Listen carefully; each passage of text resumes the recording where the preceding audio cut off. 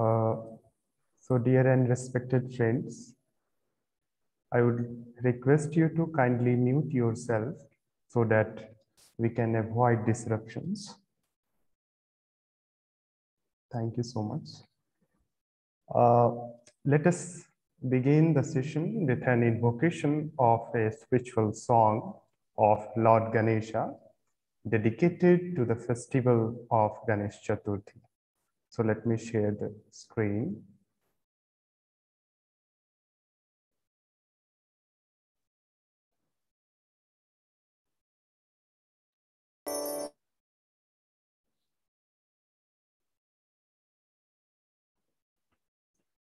Thank you so much for your kind attention.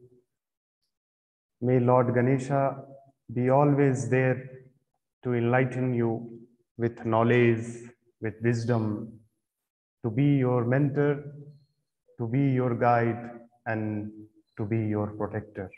Warning wishes on Ganesh Chaturthi 2021. Namaste, everyone. I, Randhir Kumar Gautam, on behalf of School of Humanities and Social Sciences of Raffles University, I welcome everyone. I also welcome you on behalf of SOHSS Circle for Creative Co-Learning, Viswanidhan Center for Asian Blossoming, and Rage Global Foundation, USA.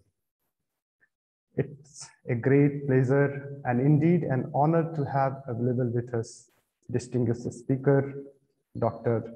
Saamdu Chetri, visiting professor, Rekhi Center of Excellence for the Science of Happiness from IIT Kharagpur. We welcome you, sir. We welcome Professor Kumar Giri, our guide and a professor from Madras Institute of Development Studies, Chennai. We welcome Minati Pradhan, a creative thinker and a poet from Odisha, Honorable Vice Chancellor of Raffles University, Professor Divakar Bohli, Deepika Behan from Rage Global Foundation. I would like to extend a very warm welcome to our Chief Patron, Honorable Justice Dr. Minati Pradhan, former Chief Justice of Rajasthan High Court, and all the respected participants, SOHSS family, viewers, and listeners. Let me give a brief introduction to our SOHSS. SOHSS is an initiative of studying and learning together self, culture, societies, and the world. Friends associated with this are eager to walk and mediate with new horizons of thinking and new movements of social and cultural change at work in our contemporary world. We study seekers such as Maharshi Aurobindo, Chitranjan Das, a creative thinker from Odisha, Mahatma Gandhi, and many others from around the world. We also present our own writings and reflect our creativity together. We also invite seekers from different fields of life to share with us their lives, their sadhana, struggle for creating a world of beauty, dignity, and dialogue. We meet every Sunday or sometimes on Wednesday. Now we are nurturing this dialogue in collaboration with the School of Humanities and Social Science and Raffles University and Rage Global Foundation, USA. Today is a very special topic to discuss, that is happiness, well-being, and Ananda. Aristotle once said, happiness is the meaning and purpose of life, the whole aim and end of human existence is happiness. Nowadays, lots of people talk about positive psychology across the discipline. Even happiness index considered to be the one of the hallmark of the measurement of development. So this topic, it triggers our fascination and curiosity to know about the topic like well-being, health, and happiness. Happiness is all that matters for well-being. How to create a life of happiness is one of the significant questions that we try to find a proper answer. Dalai Lama once said that as human beings, we all want to be happy and free from misery.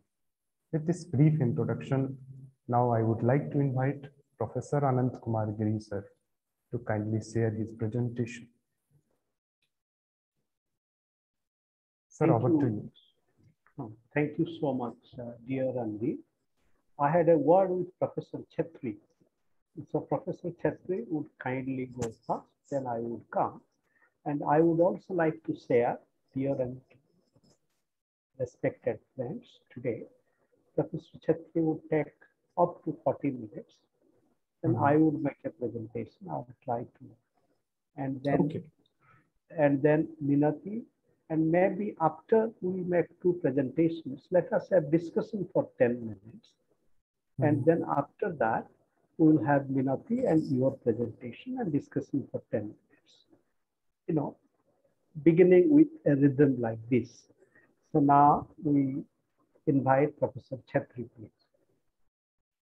Thank you. You make him co-host so that he can share his screen. Yes, I have already.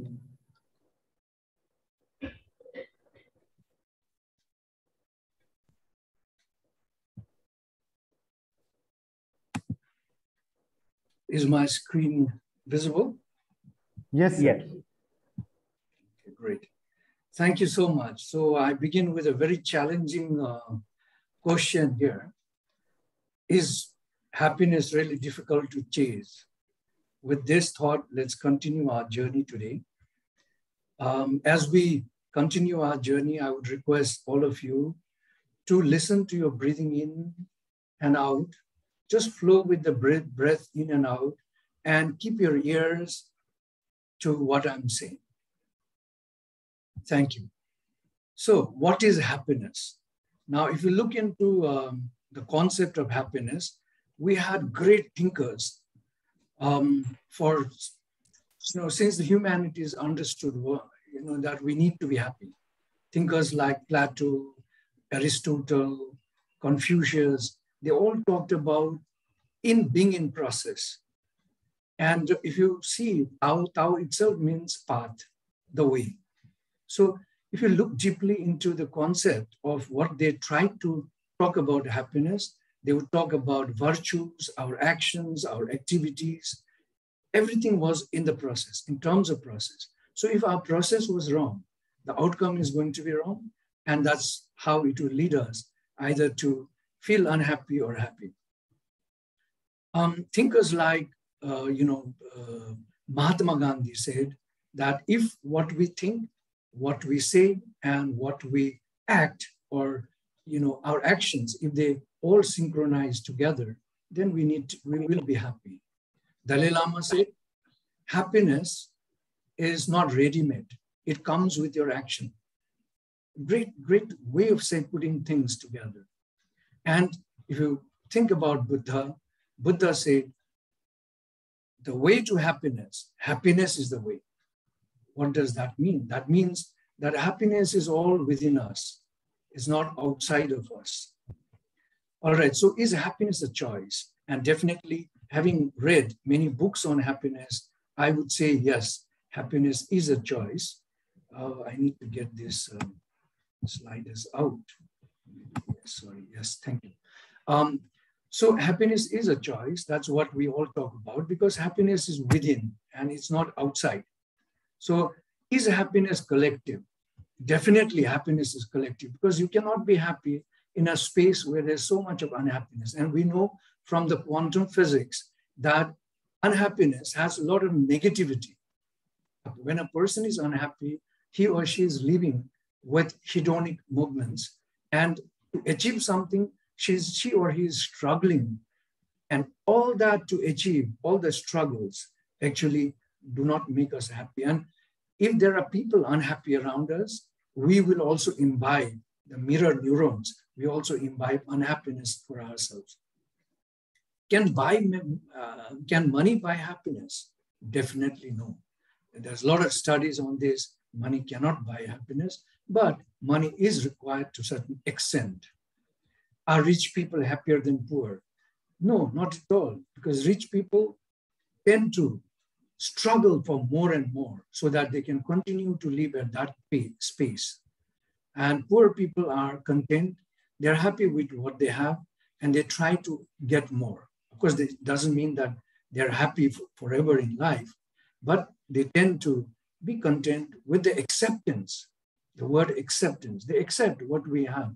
We don't have more, so why struggle to live a happier life? And I'll talk more about our connection with nature. When you are a poor guy in the farm, you are much happier than the rich guy in the town. The reasons I'll talk later. Happiness is a state of mind, we all know. It's an inner quality and being at peace. Now, with all the kind of reading I had, this is the definition I came about. There's no one definition for happiness. And I think we cannot have one definition for happiness, definitely.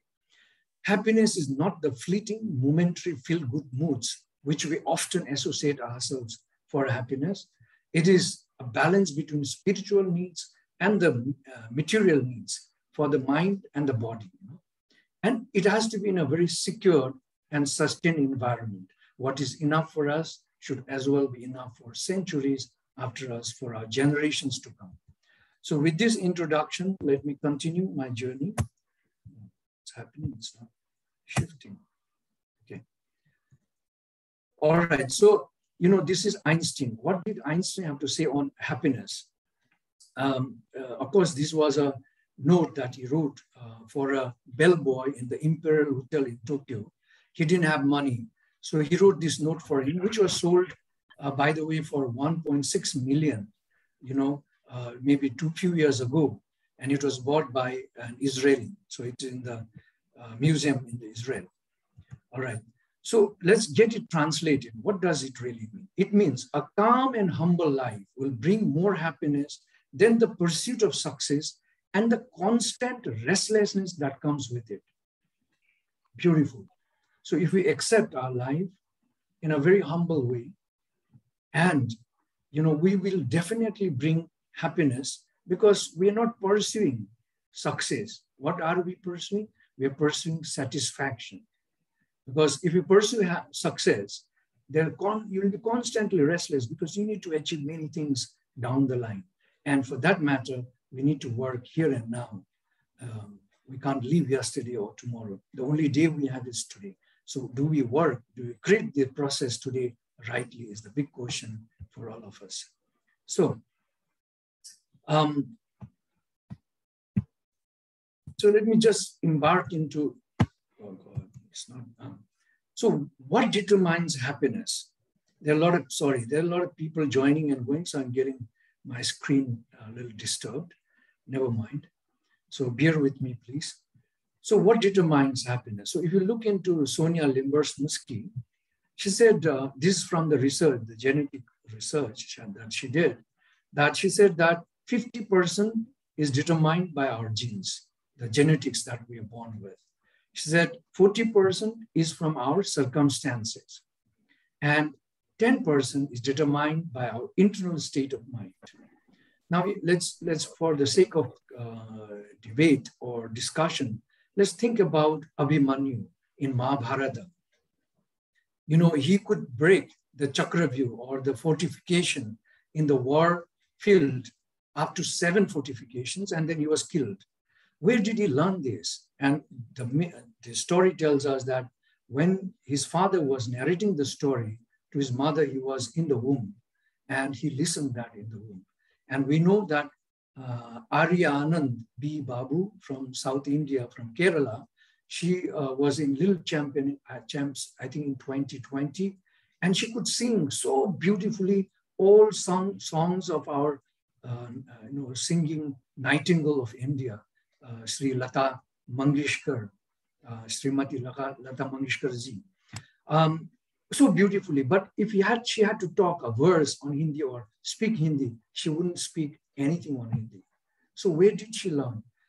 This was also proven by a doctor who came along with her to say that her mother is an avid listener of the songs of Lata Mangeshkar ji, when the child was in the womb. From then on, she's been very much listening all through.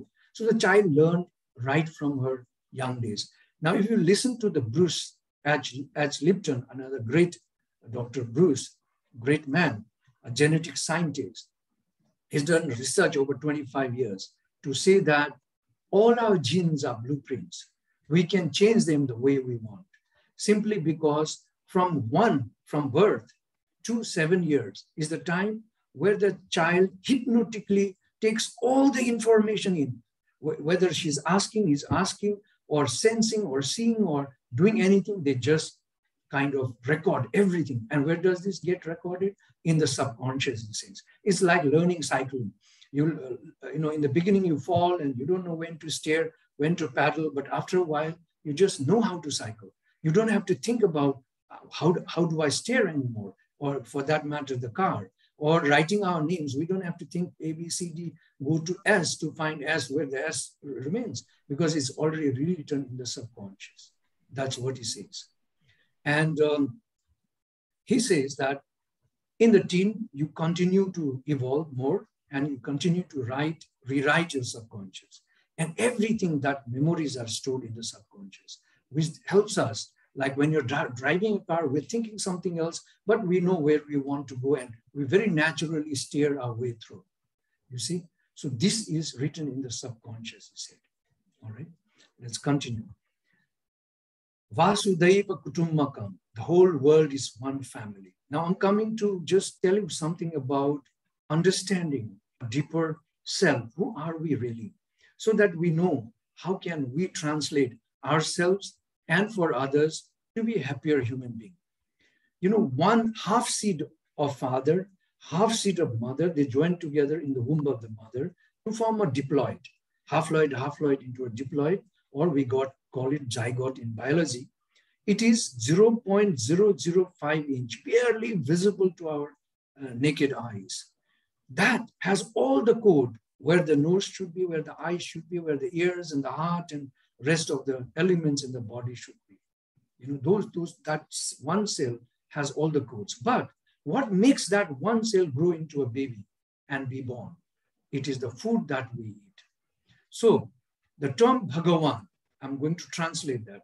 Bha stands for Bhumi. And in Vedantas, they say a human body constitutes 12% of Bha, Bhumi, food. Okay, we are made of a food.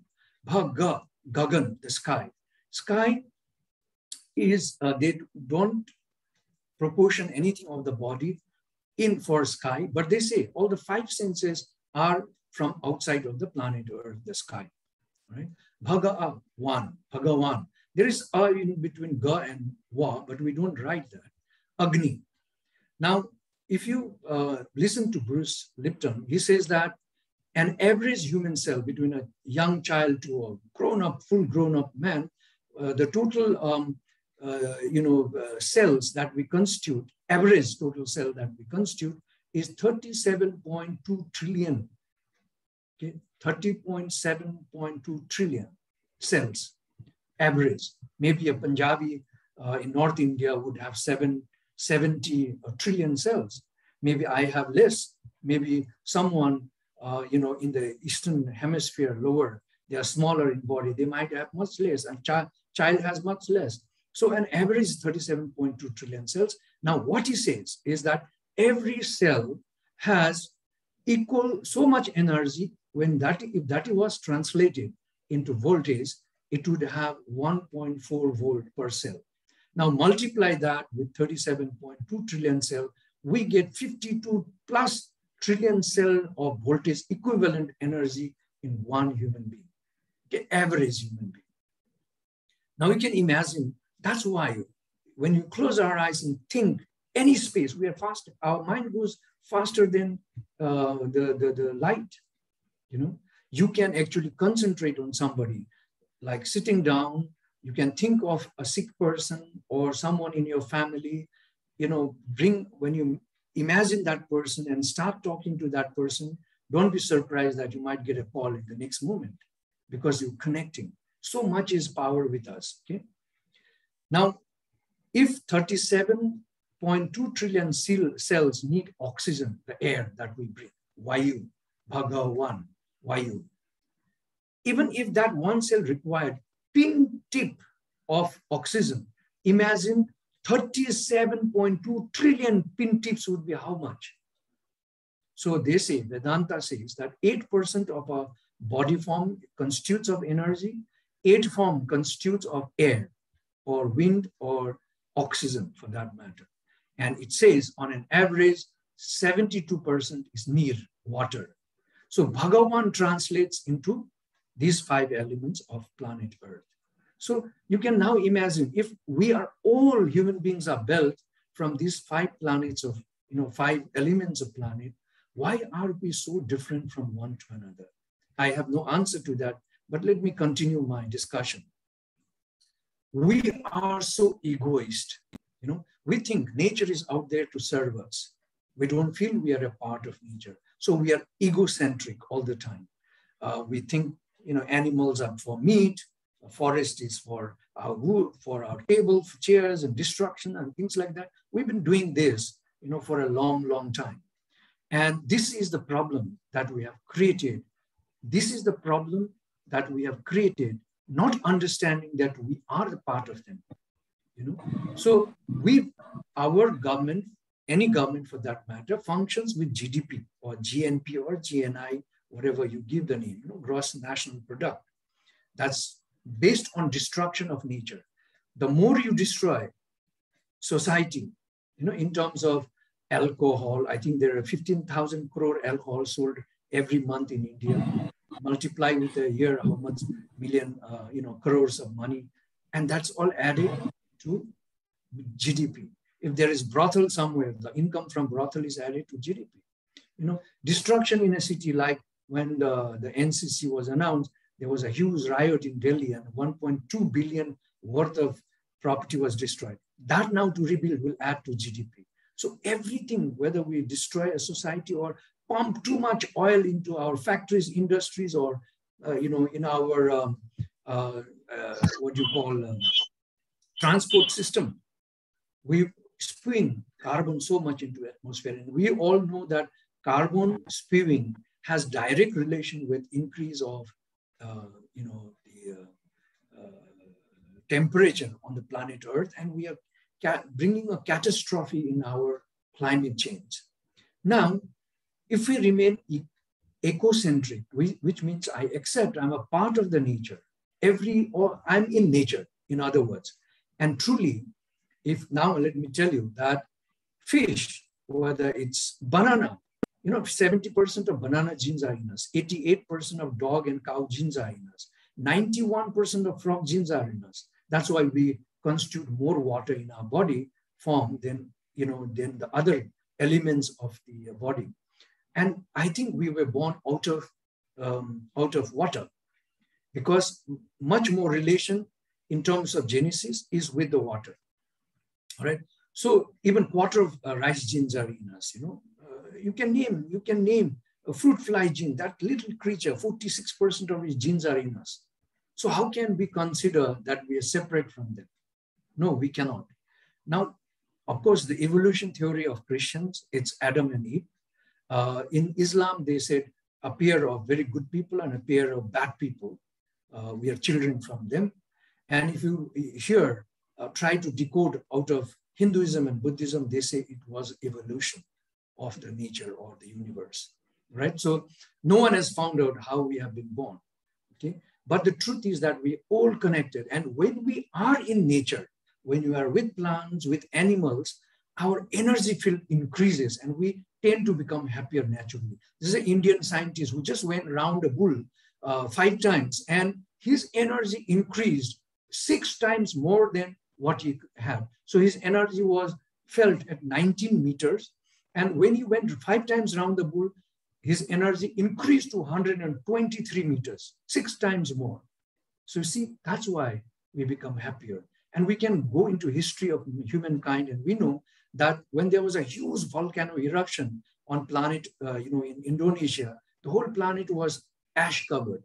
And during that time, they say the total number of people that lived were 1,200. Today, we are 7.6 billion people on this planet Earth. We are from this very amount of people. All right. So if we live in an eco-centric way, I call that as the gross national happiness. Then we have, beautiful planet for us, and as well as for our children and their children and the generations after us.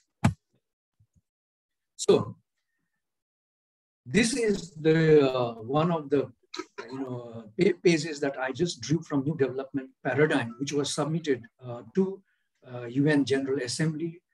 Final draft was submitted in February 2016 for post-Millennium Development Goals. It was for the Sustainable Development Goals. So here we have a concept that the basic, and we must function within the planetary boundaries. We cannot go outside our planetary boundary. The moment we try to go out of our planetary boundary, we bring sufferance to our planet Earth, 100%. I was in contact with young people all over the world. So I had some YPOs from US. So I was talking about how could we do better on this planet Earth so that we can leave some, same thing that we're enjoying today for our generations to come. And he said, why are you bothered about this? We will excavate Moon, Mars, we'll get all the minerals from there when it's finished on Earth. Let's destroy and continue our journey. That was the kind of perception he carried or they carried. So it's sad, before you really change what is happening or try to help what's happening in your own homes, you are thinking of plundering others' homes. All right. Anyway, so the concept that the GNH has that we submitted to UN is that there is a basic need, and these needs cannot be compromised. These needs, in whatever environment or spaces we live, this is required. And these are food. And we need to have adequate satisfaction of a life. So shelter is required, security is required, respect is required. And we need to realize that it is dependent. These kind of things are dependent only when the environment is sustainable. But if the environment is destroyed, what do you get out of it? Nothing. In a Marubhumi, we can't get anything. In a famine-stricken area where there's no rain, we can't get anything. So the environment has to sustain. Now, under this environment, we say that every government should prepare a holistic development approach with these 4 areas. Environment conservation, very important because environment is a part of us, okay? Environment is very much a part of us. So we have to consider this. Sustainable, equitable, socio-economic development, second one.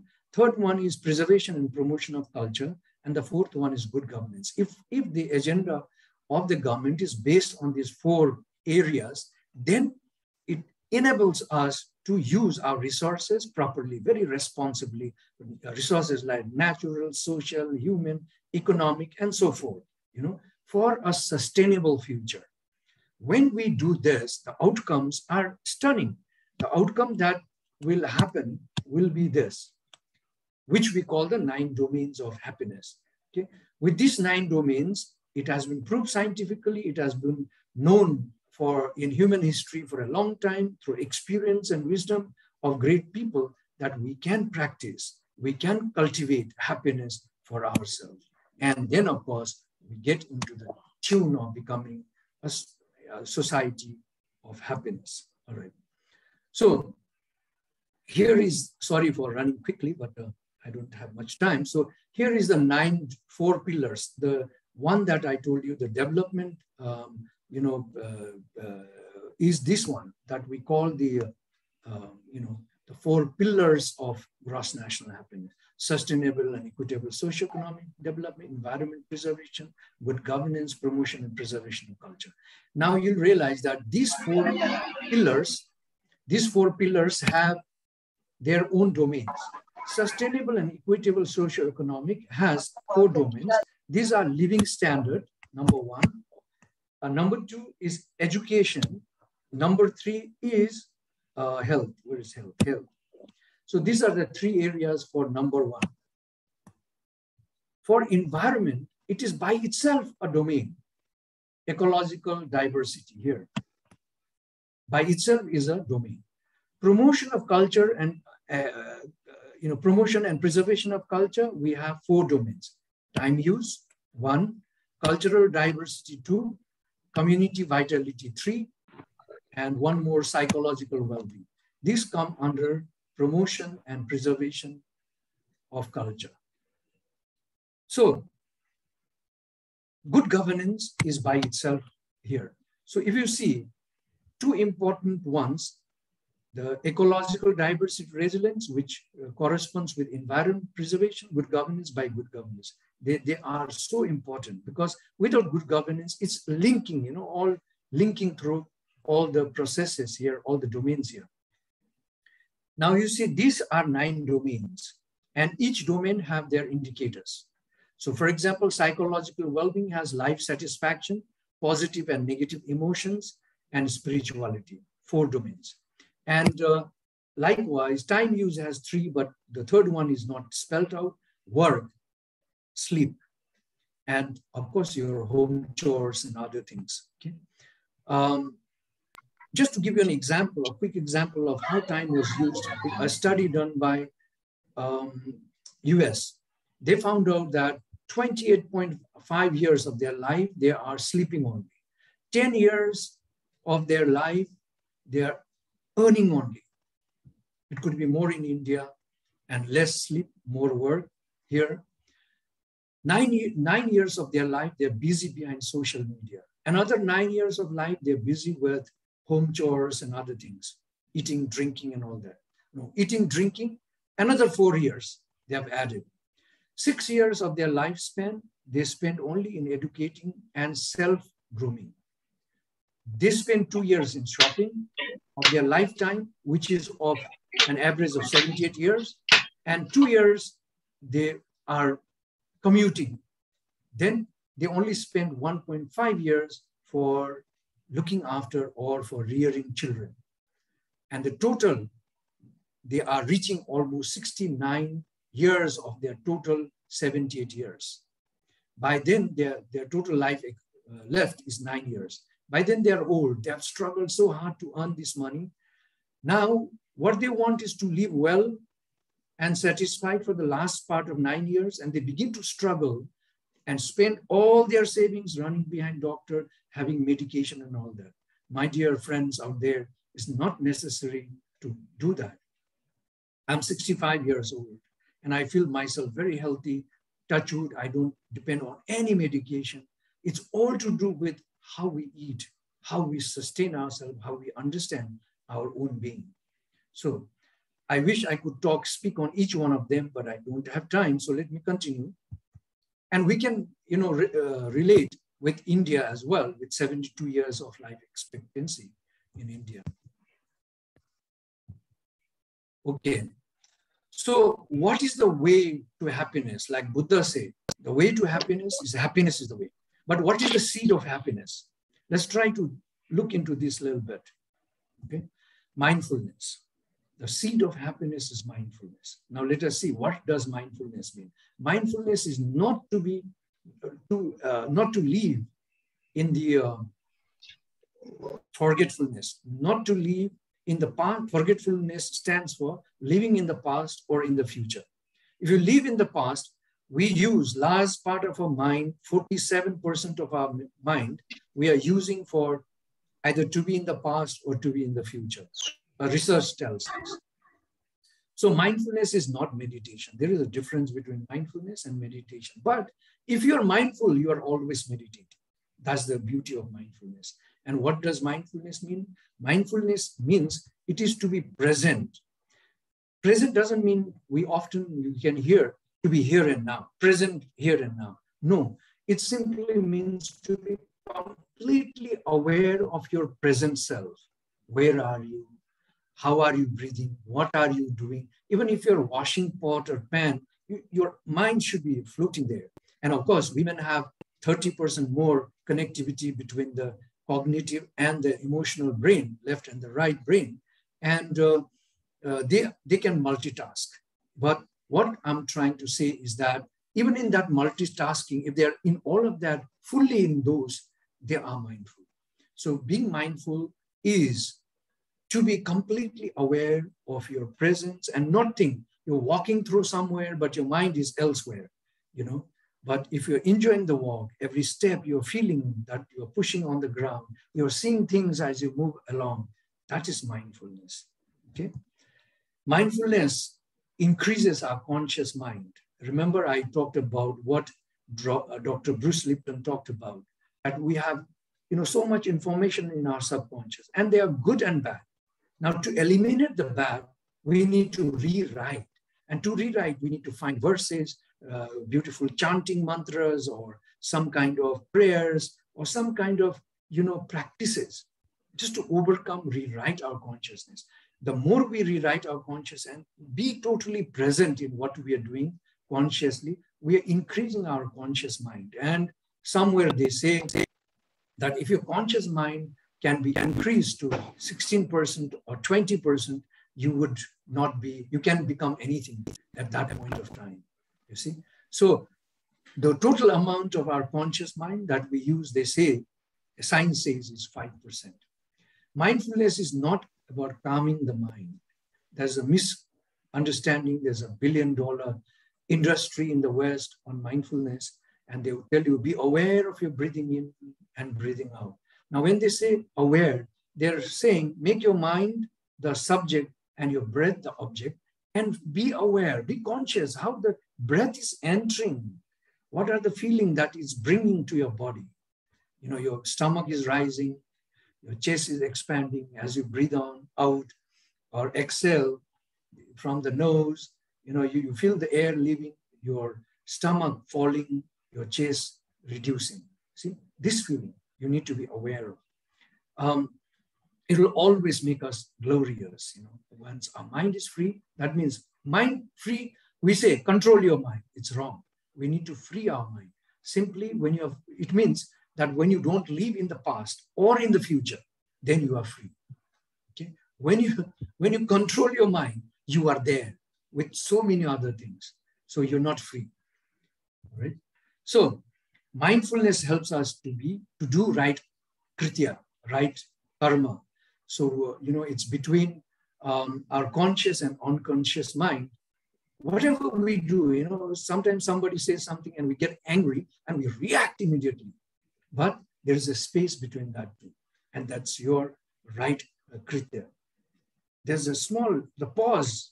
If you can realize that pause and say, okay, hold on before I say something, you will always make yourself a greater human being on the planet Earth.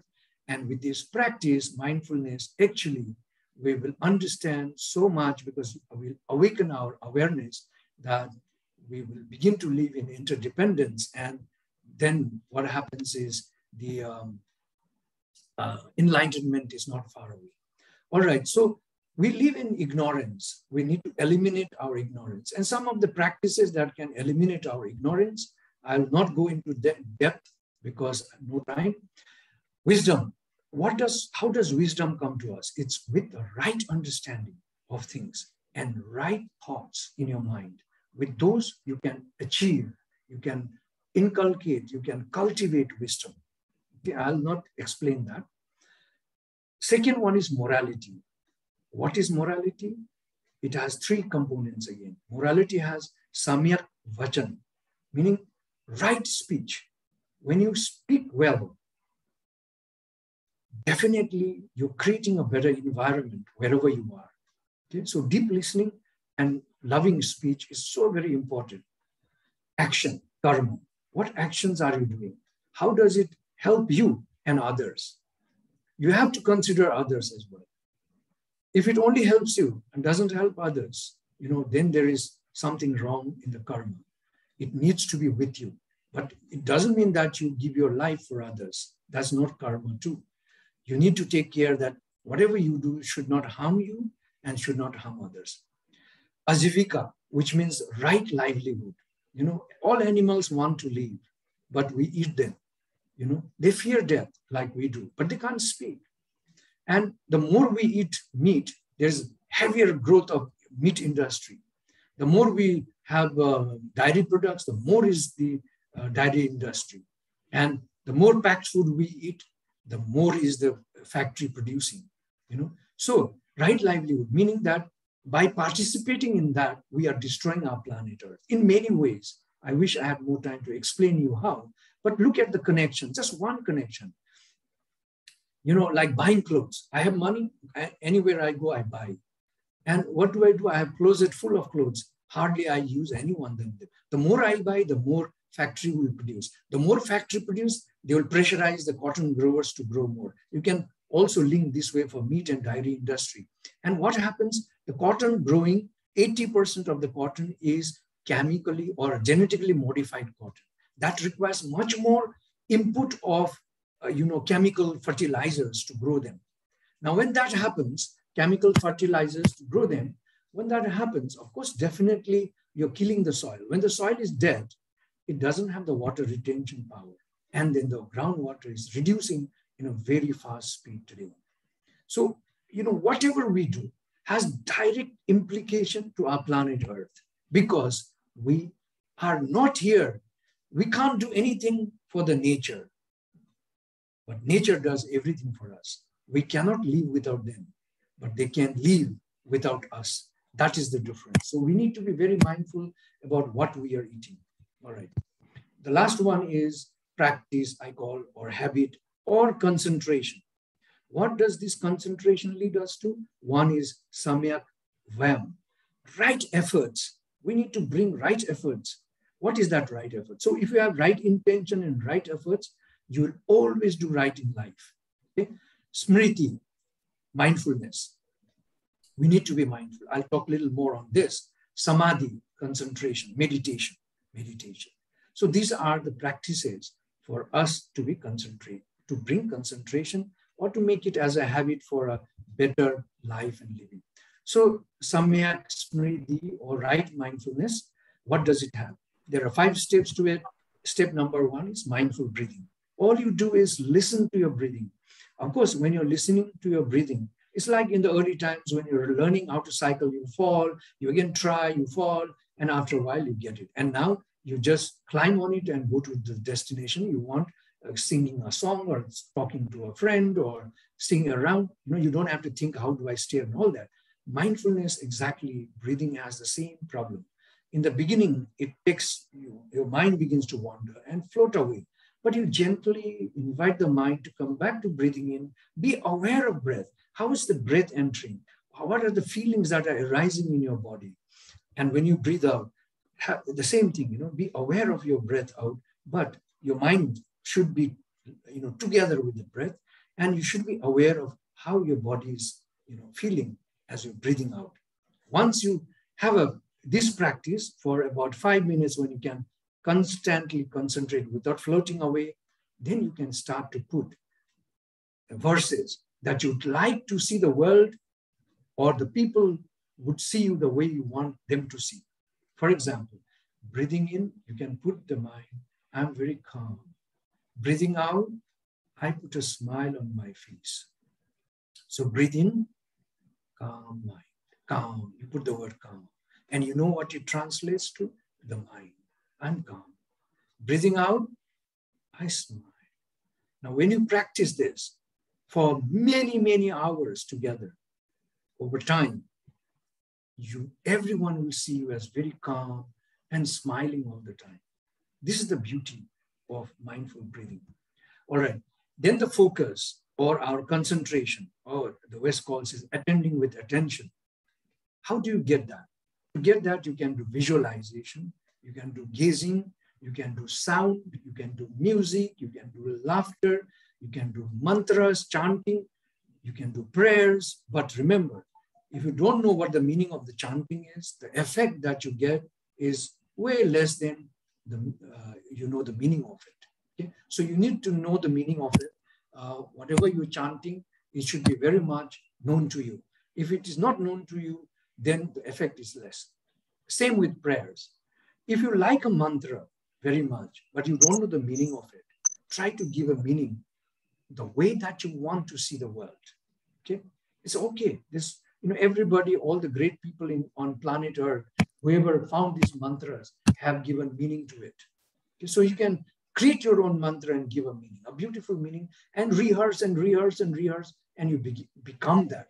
Like a young child, a destitute child is brainwashed by saying something, and it's all written in the subconscious. So the child just ties a bomb around, goes and knows that I have to kill as many as to get into heaven or somewhere to meet my parents or enjoy my life. That's what he or she believes, and they just go and blast themselves. See, this is all to do how you can rewrite your subconscious, that you will believe always. Okay, many ways to do it. I wish I could take you through some practice, but like I said, no time. Awareness of body. Every time you are in an office or somewhere, try to be aware of your body. When you sit on the chair, feel how your bottom is sitting, how your legs are grounding, how your toes are, how are you feeling with your, your soles of your feet, your calf muscles, your knees. Ask every part of the body to calm and relax. Okay, just say calm and relax. And if you can give attribute to them, like saying, "Oh, great soul, you have been standing for me since the time I began to walk on you. Thank you so much for being there for me. Please relax. Please be comfortable." That way you can talk to your body up to the head. This is awareness of the body. For those of you who have insomnia, on the bed, what you can do is you can lie down and start, wriggling your toes and start talking the toes, attributing. And after you finish attributing, say, be calm and peaceful, or be calm and relaxed. And the next word you bring out is, my eyes are getting heavier, I'm falling asleep. Come to the soul, come to the ankle, come to the heels, come to your calf muscle, to knee, and that way. But to everyone, you try to give, an attribute and say, thank you, and ask that part to be calm and relaxed, okay? And then the last word you use is, my eyes are getting heavier, I'm falling asleep. I promise you, the quality of your sleep when you get into sleep will be wonderful. You'll come awake the following morning with great amount of energy within you, okay? So many ways to do this awareness of body. Releasing tension. Sometimes we get stuck in a traffic and we get very jittery and angry, but there's a very simple way, Take a deep breath and say, thank you, universe, for giving me this opportunity for me to connect myself with my body. Don't fetter.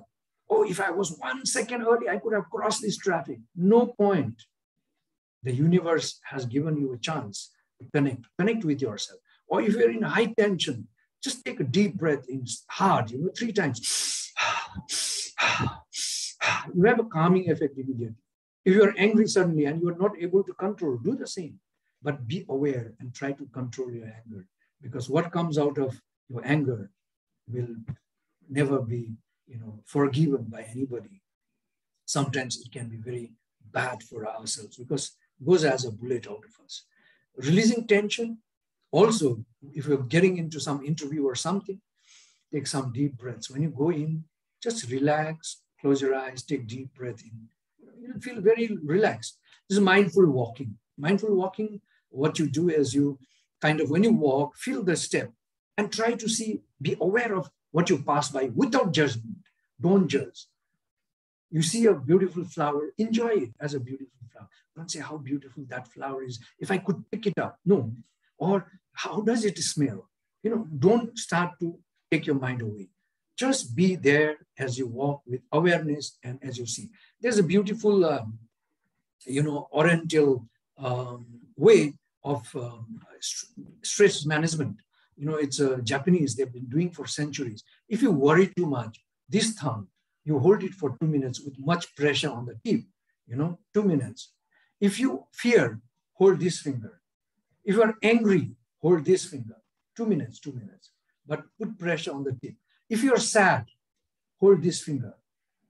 And if you're lonely, hold this finger. Okay, for 2 minutes each. One of the emotions. But if you have multiple emotions, anxiety is a multiple emotion.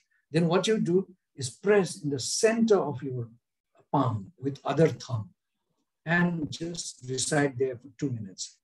All the tips of these fingers are connected to the brain. And that is why you get a calming effect, because you're sensing now, sending the senses to the brain. Please try. I don't know if it works, but please try. Now, here is the mantra. This is the last slide, a quick one that will be over, I suppose. Karma will never spare us. What we do will come back to us. It's cause and effect. You know, this is right.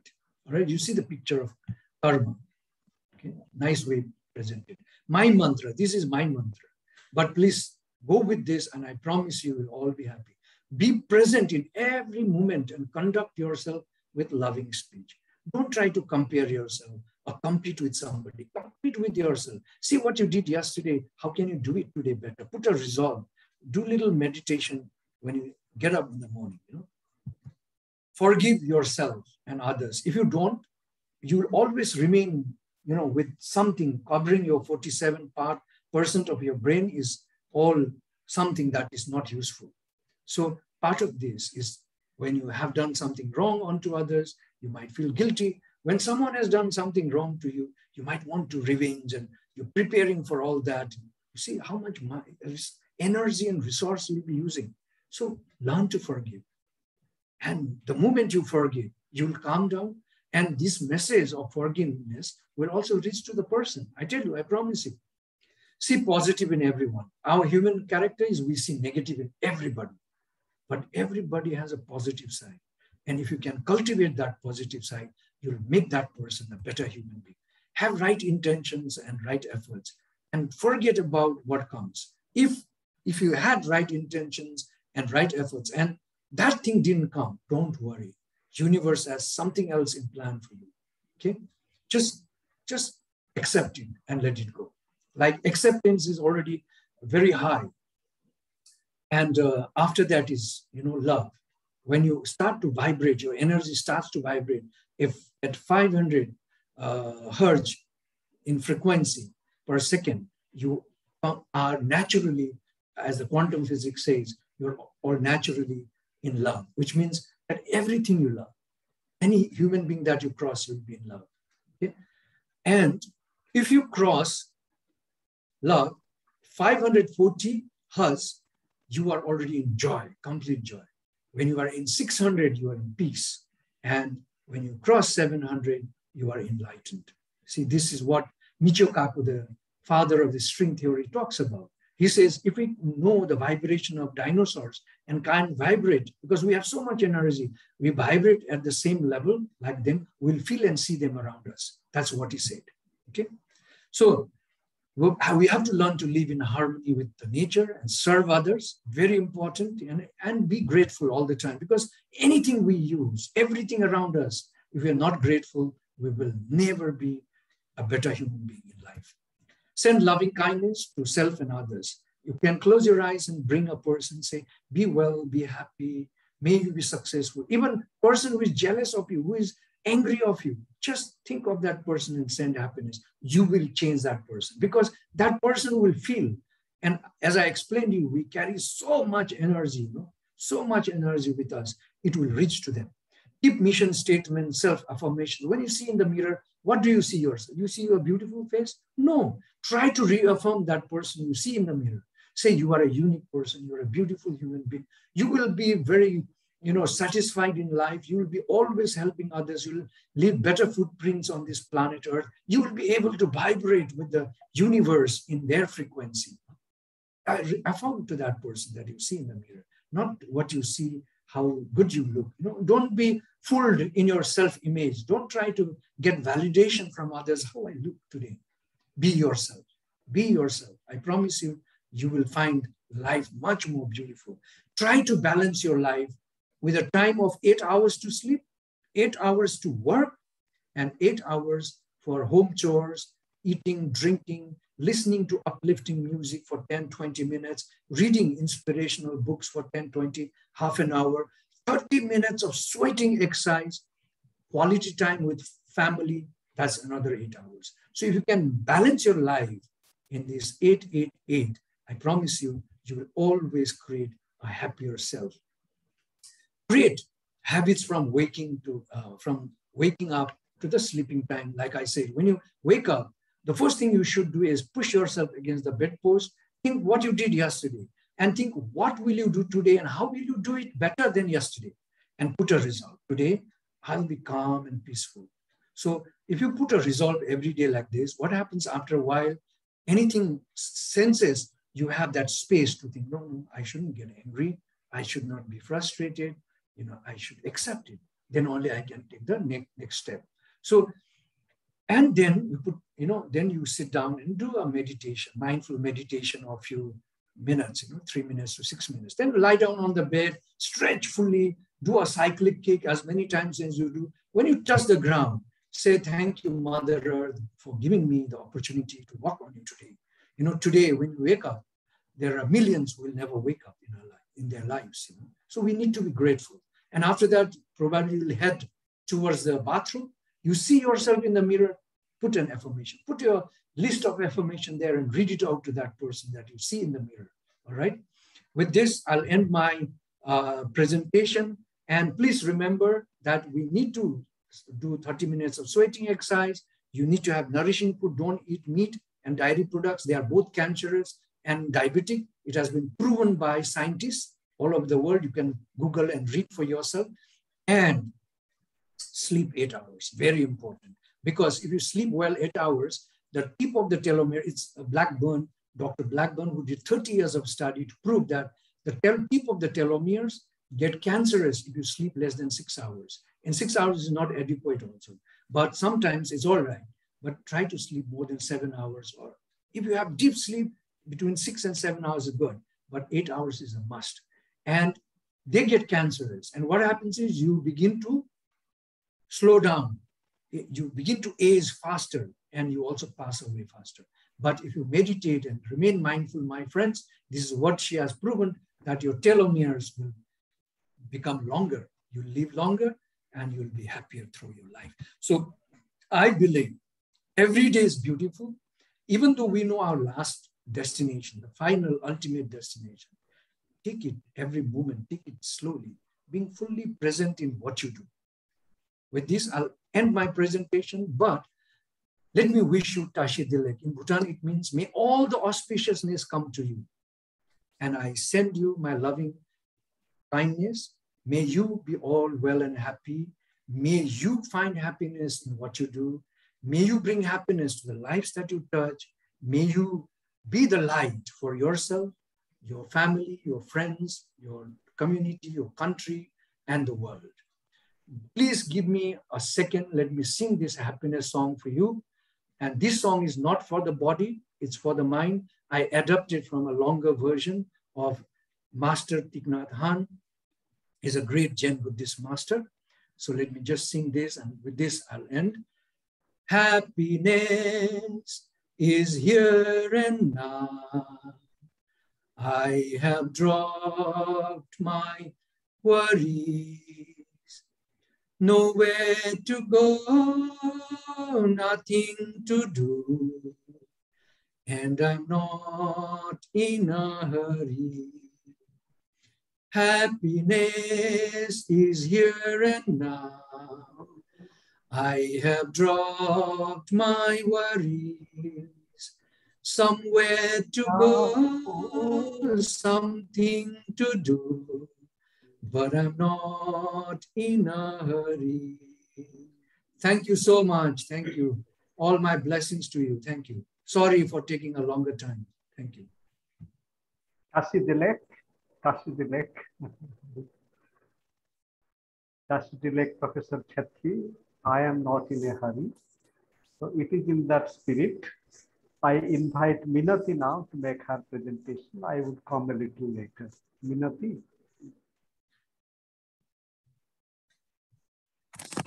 Hello. Yeah. Am I audible? Yes. Yeah. So let me share my screen. If I cannot, you have to help me out. So, hello and good evening, everyone. So, hello, Professor Chetri. Hello, Ananta Bhai, Randhir, and everyone present here. I am not a very expert in happiness or so. So, few things only I have gathered from my experience and how I practice it in my day-to-day life. So those things only I'm going to share. I'm not able to share my screen. Just a minute.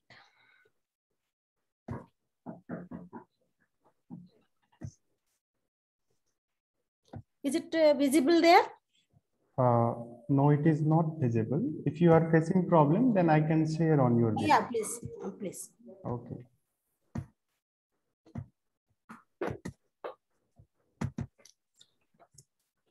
Yeah, Yes. now I think, yeah. So I have kept the title of my presentation is Understanding Happiness and Well-being. Actually, it is the basic level of understanding these things little more nowadays. So can we go to next slide?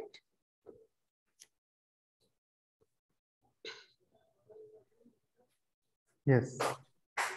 I cannot see that. If you can kindly make the screen full, would be wonderful. Yeah, this is. So, as we all say, I mean, and that is a famous quote, like happiness is a conscious choice, not an automatic response. Actually, to be happy, we have to, I mean, consciously choose. I mean, one must be mindful and self-aware. So I read one article before few days. Actually, mindfulness can improve the cognition in children, in elderly people, in all the human beings. So I just added that one in my presentation. That is actually mindfulness-based programs are being used to improve the mental health and well-being. So findings suggest it has small but very significant benefit to the cognition. That is that Professor Tim Whitefield.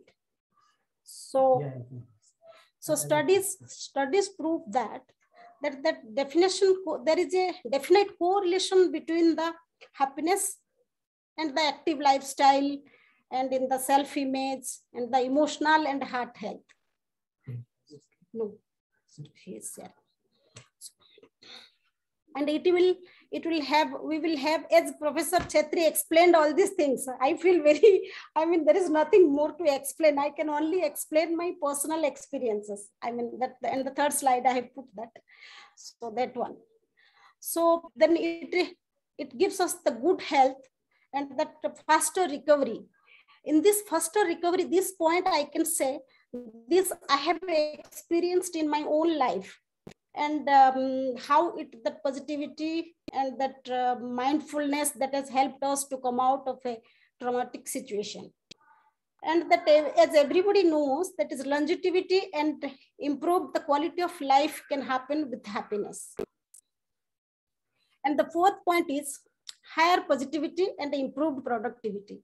And we know in this corporate culture now, everybody is adopting that happiness color and happiness environment to their offices to just to increase the productivity and to means keep all the employees in their mental health, emotional health. They should remain healthy. So they are adopting all these happiness for productivity. Then success in business and career. As we all know, it is very obvious. If you will be happy, you will be more productive and you will be very successful in your business and career. And the fourth, at the last point, is better relationship with people and ourselves. If once somebody is happy, you can have a happier relationship with your family, with your friends, with your colleagues, with everyone around. So that is very much important. As the relationship are the base of any social life or personal life. So that that can be a very important point. Can we go to the next slide?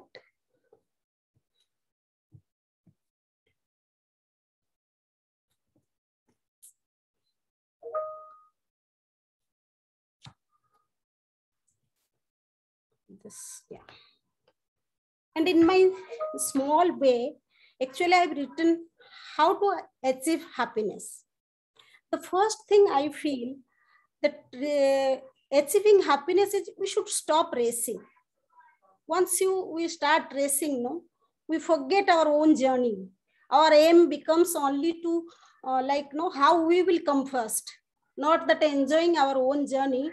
We just concentrate at the destination, not enjoying our own journey. You can take an example of two people driving a car. Like if you start racing, your aim will be like how we will reach faster than them. Not that who is there in the car, what we were doing, listening to music, or how our journey was. We forget completely about that. So that becomes a tensed moment more than the happiness. So the first point is you should stop racing. So then enjoy your own journey. Whatever the journey may be and whatever way it is, we should enjoy each and every moment, so that we will, comparing with the others, and whatever is meant for us or whatever way it is, we can have our own journey. Then the third point is remain stable in compliments and in criticism. I have given it as a pendulum effect. Like now, if somebody says something good about us or compliment us, I mean, we should not take it so much, it is they're talking about us. We should tell like that, they're nice people, so they're telling these things about me. So that is the same way we can take the negative comments, the criticism. Okay, they are telling something what they felt. We should not take it upon us. So if we will be, it is pendulum effect in this way. Like if you are oscillated, the pendulum oscillates towards the negative and positive, both the side. If we are affected by positive comments, we will be definitely affected by the negative comments. So we will try to keep it stable. So that we can do. And we can achieve happiness by being very close to nature, which is we can love nature, we can enjoy the music we want, and be active and learn. And so the fifth point is to learn some new skills and take up a new hobby. Always know the research says when you learn a new skill, there is a hormone gets secreted from the brain, and we feel a sense of happiness, a sense of achievement that we have learned a new skill and we have adopted a new hobby. So that every time we can challenge or push little bit towards in the positive way to achieve that, and in that way we will get happy. And spread happiness around, and starting with the family and friends. So that the previous point I said, no, that like if you are happy, you will keep your family, your surroundings, everything happy. So that will, if everyone is happy, that good vibration will happen. So that will remain, the atmosphere will be happy. Above all, smile. And they say if you smile instantly, you start feeling happy. So there are few flip side to trying to be happier. I mean, I don't have answer. Probably Professor Chetri will have the answers. But as a psychological point of view, I have written down few flip side of happiness, trying to be happy. That is, a forced positivity can be toxic sometimes. I mean, if somebody dies somebody's house, you cannot tell them it's okay if people die like things. You should give them time to grieve, to get over through that. If you are forcing the toxic positivity, that means we are denying our emotions. And we cannot tell like always stay positive, only give the positive vibes. It could have been the worst if something happened, it could have been the worst. That means, if you tell stay positive, everybody is not capable of staying positive all the time. That means we are undermining their condition, their emotional condition. So, and happiness is a choice, is still a controversial subject for me. I mean, I said that initially, but that happiness, nobody wants to be sad anyway. But if given a choice, somebody can adopt it very easily to be happy, and they can switch on from sadness to happiness. Some cannot. What can be done in those cases? And sometimes you say failure is not an option, and you wait, you will get over it, and everything happens for a reason. Like those things, rejects a personal's from a psychological point of view. It means if you tell like this, people suddenly switch off. They think that we're not ready to listen to them, and things like that. And one more thing, some people say, if I can do it, then you can also do that. Everybody doesn't have the same skills. what I can do easily, probably the other person find it very difficult. So these are the flip sides. I think we can discuss the next slide. This is actually exclusively, yeah. Minati, I request you to. I'll just wind up 2 minutes. Yeah. In 1 or 2 minutes, please. Yeah. So that this is actually, this slide is exclusively my personal slide, I can tell. I had written one article published in Times of India, Soul Curry, my article, A Steps Towards Inner Journey. So inward journey. So that one I had written after my husband met with a traumatic accident and he had some complex surgeries. In that time, how did we all, I mean, I and he both, we remained positive and did things. So that one actually I have written in that.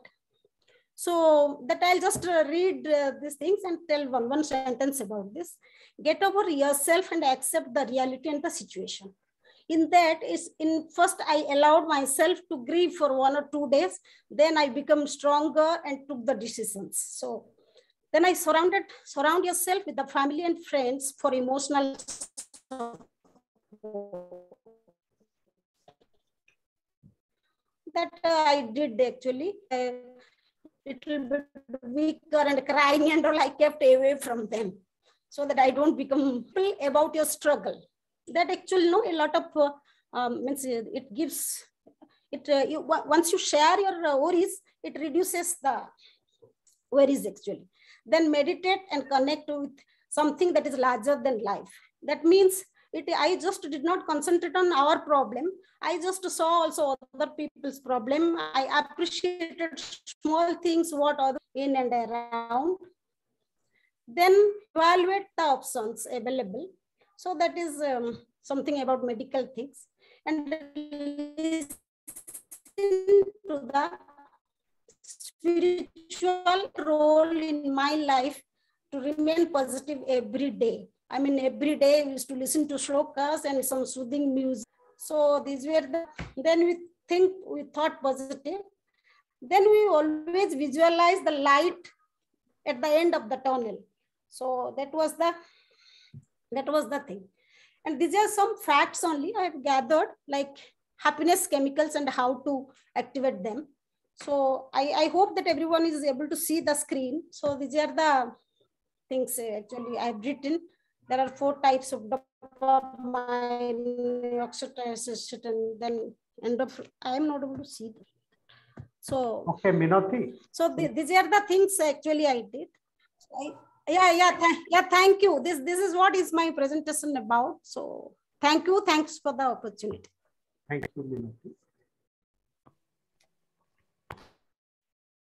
So, dear friends, we have had 2 presentations.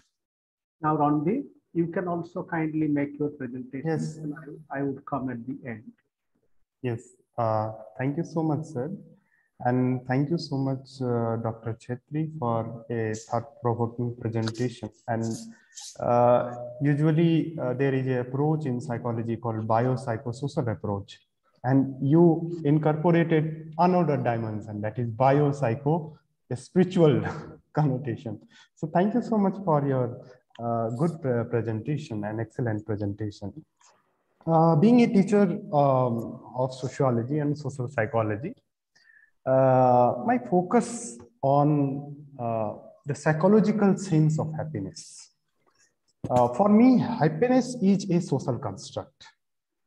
Yet it is sometimes objected against such claim that life satisfaction cannot suffice for happiness because other things like achievement, like knowledge, like wisdom, like morality, matter for human well-being.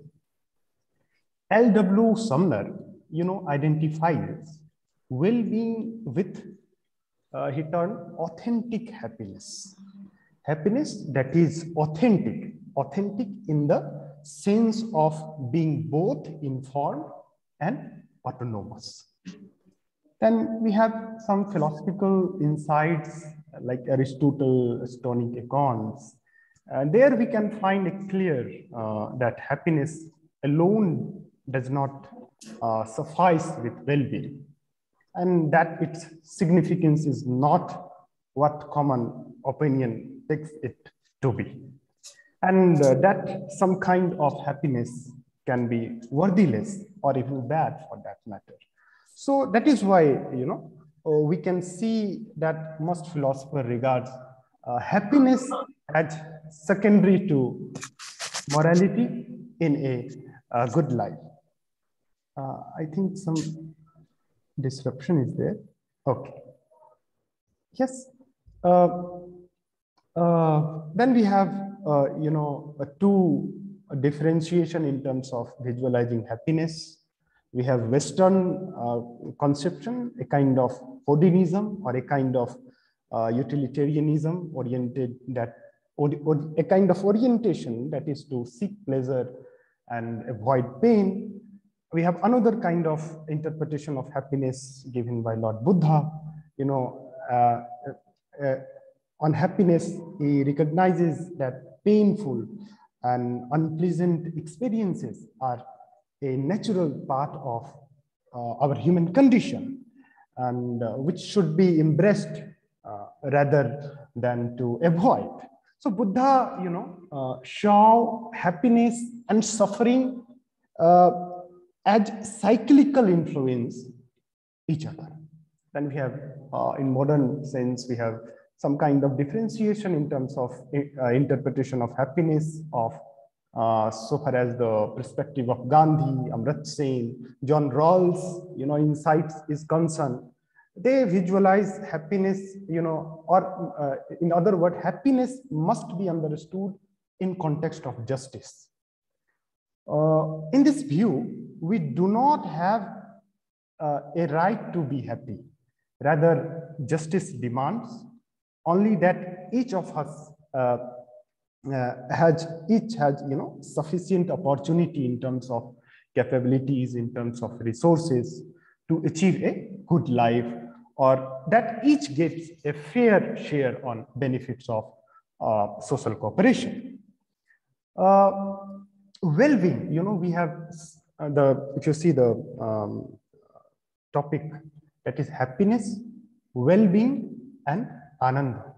Well-being as a value fulfillment, you know, how we can help each other to live well, right? So well-being has a, you know, more connotation on society than the self.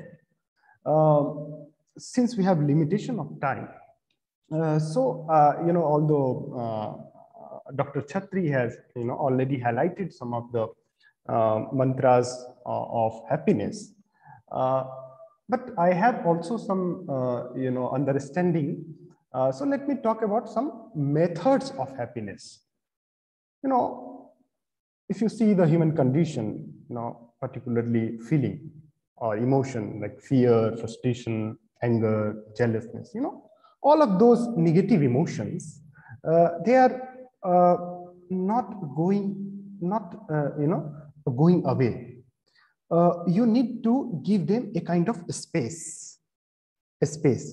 And one technique that is used is meditation or sadhana, where you really try to recognize and accept those emotions. And you should recognize, you should investigate, you should accept.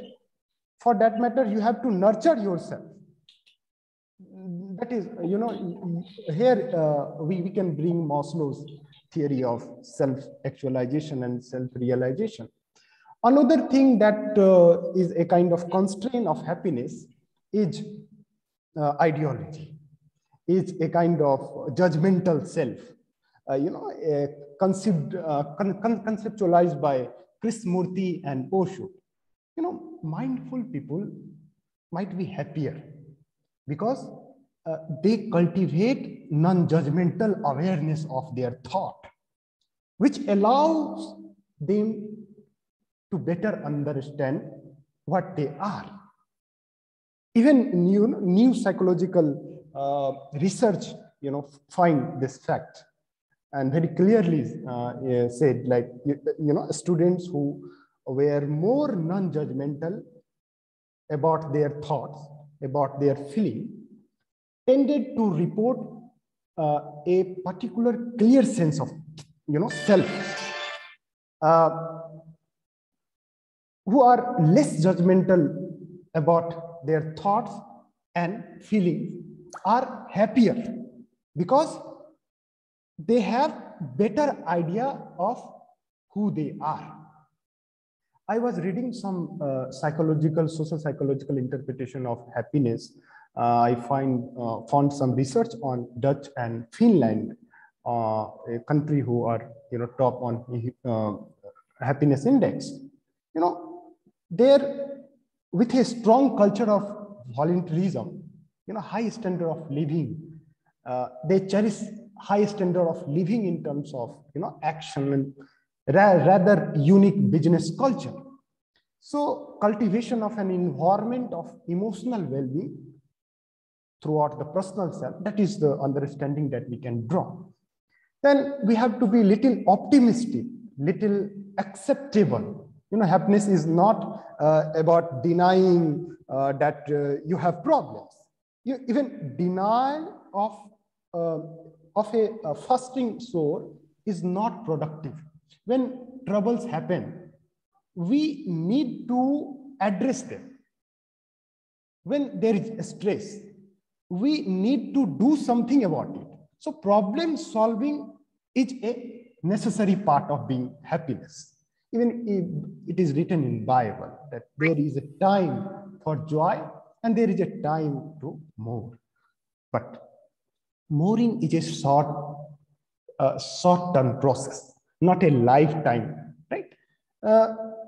So another thing that we can talk about here is happiness is as happy things.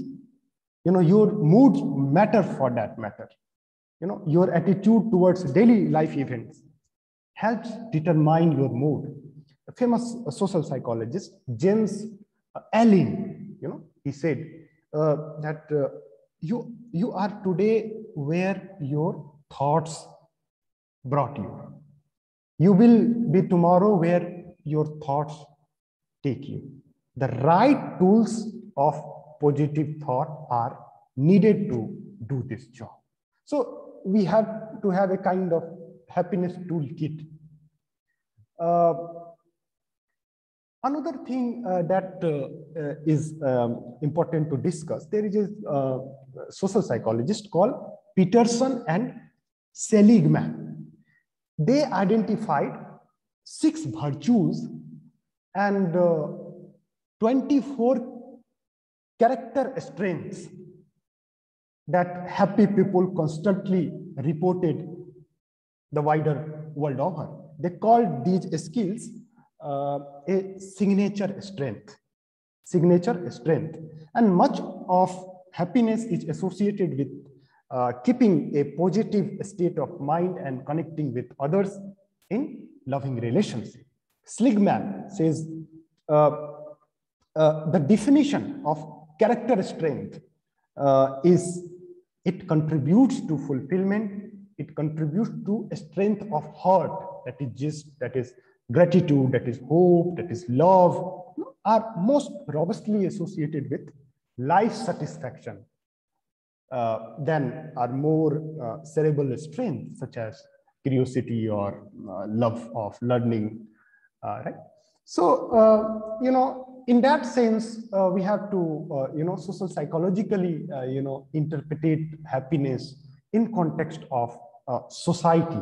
If we try to understand, happiness in larger sense, better sense for that matter, and ultimately, the solution comes with your belief change. If your belief is dynamic, then you can determine more happiness. And little things mean a lot when you done with love, right?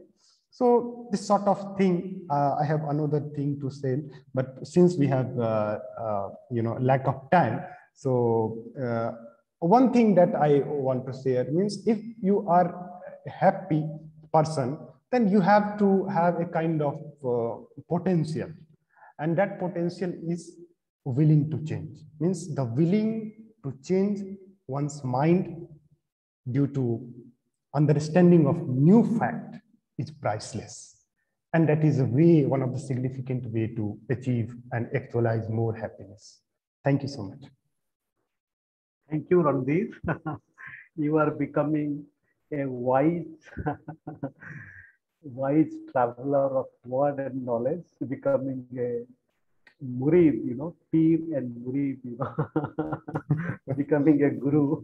That's lovely, dear Randhir. So, dear friends, co-present, we already have been enriched by Professor Chetri, Minati, and Randhir. And each one of them, they have come to us as a jewel, as a beautiful flower of thinking and quest. Though we have been with some time, I request your generosity to also join you in sharing some thoughts about this. Now, I will use the share screen option.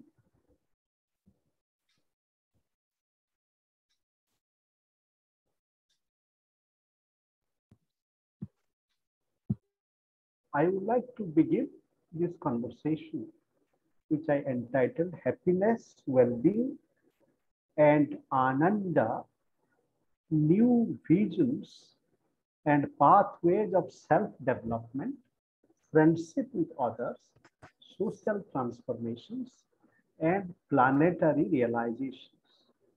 Beginning with this poem from Wordsworth, my heart leaps off when I behold a rainbow in the sky. So was it when my life began. So is it now I am a man. So be it when I grow old or let me die. The child is the father of man, and I could wish my days to be bound each to each by natural piety. So piety is a foundation of happiness. Then the next line is from Desmond Tutu, who is saying that the whole African conception of Ubuntu, what is Ubuntu? It means that I am happy, you are happy. I am well, if you are well. So happiness is linked to relationship, as Minati was saying, and that also draws inspiration from Ubuntu, this tradition of thinking from Africa. Then we come to Wittgenstein, the great philosopher, who is saying, the planet can suffer no greater torment than a single man. So if each one of us is in torment, then the whole planet is on fire. Therefore, each one of us have a duty to try to be kind to ourselves, overcoming our planet, kind to the other, and contributing to well-being of the planet. Rudolf Steiner, a great spiritual seeker, is also saying that how society will then become what young people as whole human beings make out of the existing social condition. The new generation should not just be made to be what present society wants it to become. So therefore, a sense of adventure. Happiness is not just status quo.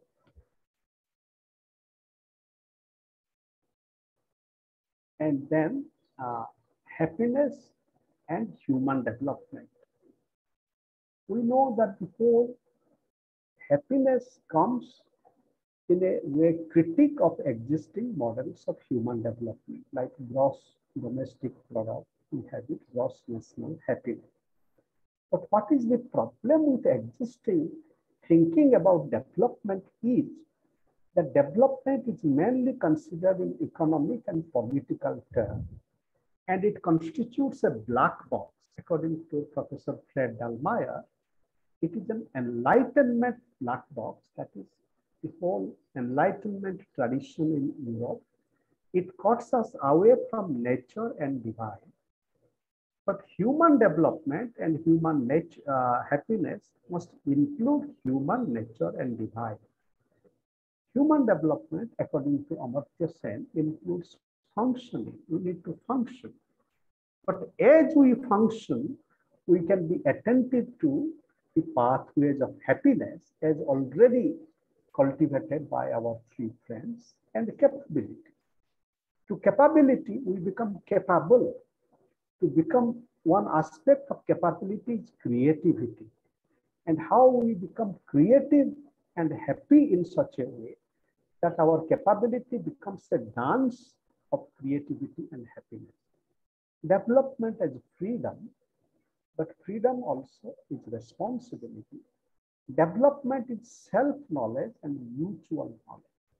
In fact, happiness comes from authentic and a striving self-knowledge. Am I? Now, for example, to begin with that, I have a definition. I have a definition that I am a wife. But this is a given definition. I am a wife. At the same time, I am a sadhika, for example. Who am I? Who is my husband? Is only my husband? Or my husband is also a dance of striving for light, for example. So to have that sense, I give this story from Maitreyi and Yajnavalkya that Amartya Sen writes about in his book, Development as Freedom. You know that story. Often talked about that Yajnavalkya was leaving the house and Maitreyi asked him, Maitreyi gave him a lemonade, you know, he had prepared a beautiful lemonade and gave and said, where are you going? I'm going in search of immortality. Then she asked, what I am going to do here? And Maitreyi remarks, and then she asked, I am going to milk the cow and get a lot of money, then would it make me immortal? Then Yajnavalkya was true. She said, no, like the life of rich people will be your life, but there is no hope of immortality by wealth. Maitreyi remarks, what should I do with that by which I do not become immortal? So what is the meaning of immortality? So to our conversation, I want to bring the discourse of happiness, not just to momentariness. Happiness is not just momentary. You give me a chocolate, I become happy. You smile, I become happy. When you put all your anger against me, then I cry. I think that, oh, Divine Mother, help me. So happiness goes through this.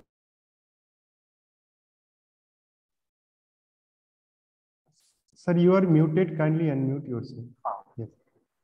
So with all these moments, how do we become, how to cultivate eternal, something beyond the momentary? So that idea of mortality and immortality. And here, Amartya Sen says that this whole quest for immortality, we would have to translate it also into visible terms. For example, child mortality. Now, because of lack of milk, for example, or lack of nutrition, now Professor Chetri was referring to Abhimanyu. Think of if Subhadra didn't have any food to eat, then what would the ability of Abhimanyu to listen to that wisdom would be very limited. So as much as we create conditions for life and flourishing of life, for example, giving milk to pregnant mothers, giving them beautiful food, dancing with them, these are small acts of creation of immortality. I have a poem where I write, how can we cultivate immortality? So happiness is linked to that movement of creation of immortality in a very small way. Like if somebody is very distressed, if I can be with her and help us for a moment, that moment is a creation of immortality. Mrityong mang amrutam gamaya. Mrityo mang amrutam gamaya is a day-to-day journey. It's a moment-to-moment journey. It is in that spirit, Sri Aurobindo also, in his thoughts and aphorism, Sri Aurobindo also says that there are very different kinds of immortality. So he writes there are lesser and larger eternities, for eternity is a term of the soul and can exist in time as well as exceedingly. And here we can also remember the journey of Savitri. through this discourse of happiness, we can read Sri Aurobindo's Savitri as a journey with happiness and immortality. We have already heard that how gross national happiness from Bhutan, Professor Chetri has already told us, it is not just happiness. It includes everything: psychological well-being, time use, community vitality, culture, health, education, living standard, and governance. For example, if the existing power structure is so killing, then it is very difficult to be happy. If the existing governance system is based upon destruction of human dignity, then it is not that easy to be happy. Of course, happiness is a choice. I always give an example. Now, if you go to England, you buy a train ticket from England, say London to Edinburgh, and you have already purchased the ticket, and the train is leaving at 6:10 p.m. or 6:10 a.m.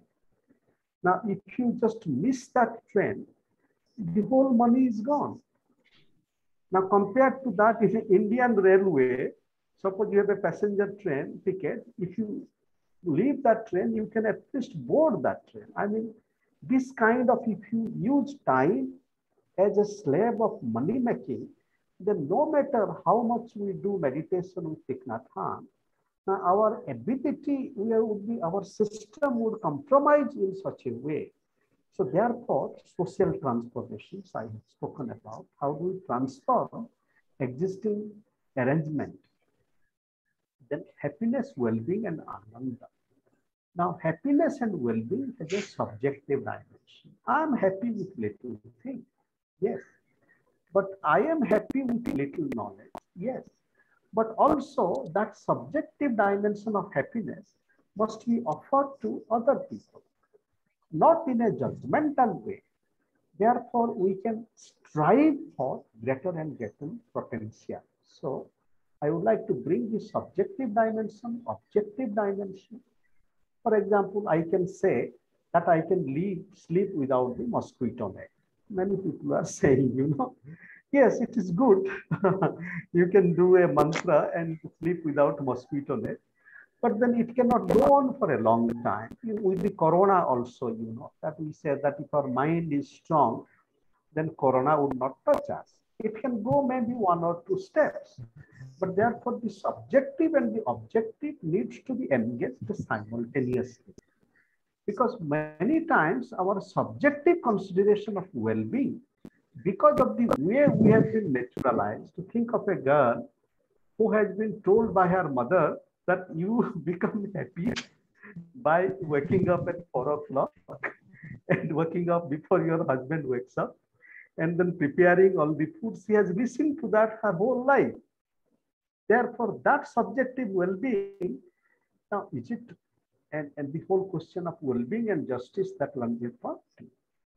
So happiness and Ananda, that Ananda takes us from a momentary sense of happiness to something deeper. And well-being also has a dimension of ill-being, because there are many ways in which, as Minati was saying, that there can be toxic positivity. Just to smile all the time can hide a lot of pain and suffering. So the pathology that is there, we have to be attentive to it. So moving on, let me say that happiness also is related to self-development and friendship with others. Self-development meaning that how do we create a process of niskama karma, detachment. Happiness is related to friendship with others. Friendship is very important for happiness. Happiness, we understand it in the context of liberty, equality, and fraternity. Now, liberty, equality, these two ways of the modern world also has to be related to happiness. Because in an unequal society, there are limits to be happy, and fraternity, the whole brotherhood and sisterhood. Gandhi, Sri Aurobindo, Ambedkar, and Pope Francis.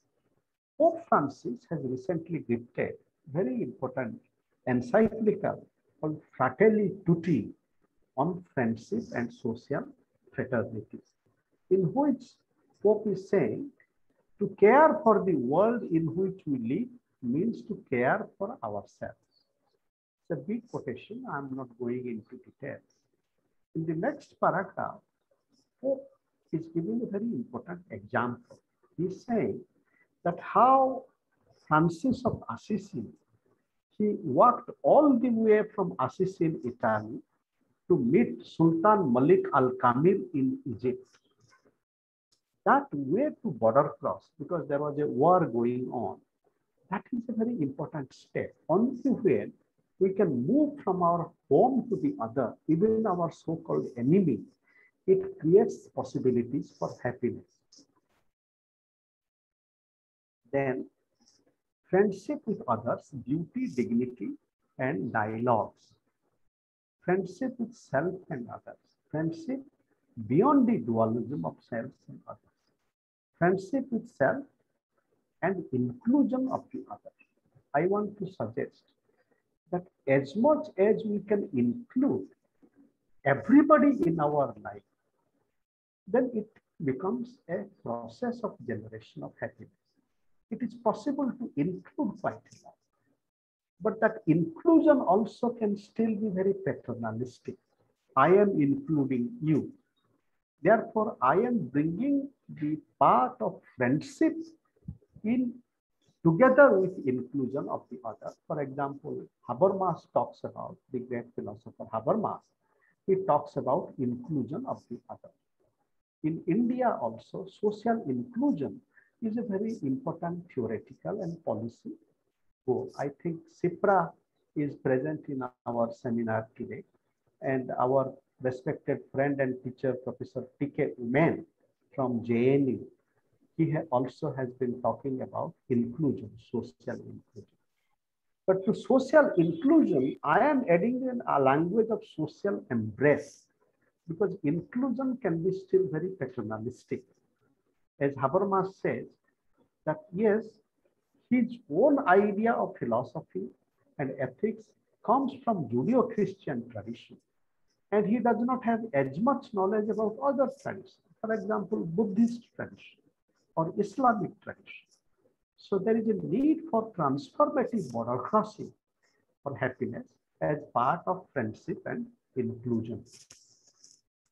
Then we also need friendship with nature, that has been already pointed to. A cross-species dignity. For example, in the context of climate change, thinkers like Donna Haraway, Bruno Latour, and Dipesh Chakrabarti, they are telling us about it. Happiness also calls for social transformation. For example, you look at our land system. Now, Ekta Parishad and Rajgopal Bhai and our friends, they are fighting for land dignity. Vinoba Bhave, Bhutan movement. If in a village there is land or at least some dignity of land for everybody, that village would be very happy. And here my friend, Johanna Smith from Denmark, he is saying that in Bhutan, there is a discourse of gross national happiness, but that does not include the question of land ownership. And slowly it is coming. So gross national happiness also must include issues like land, property, and power.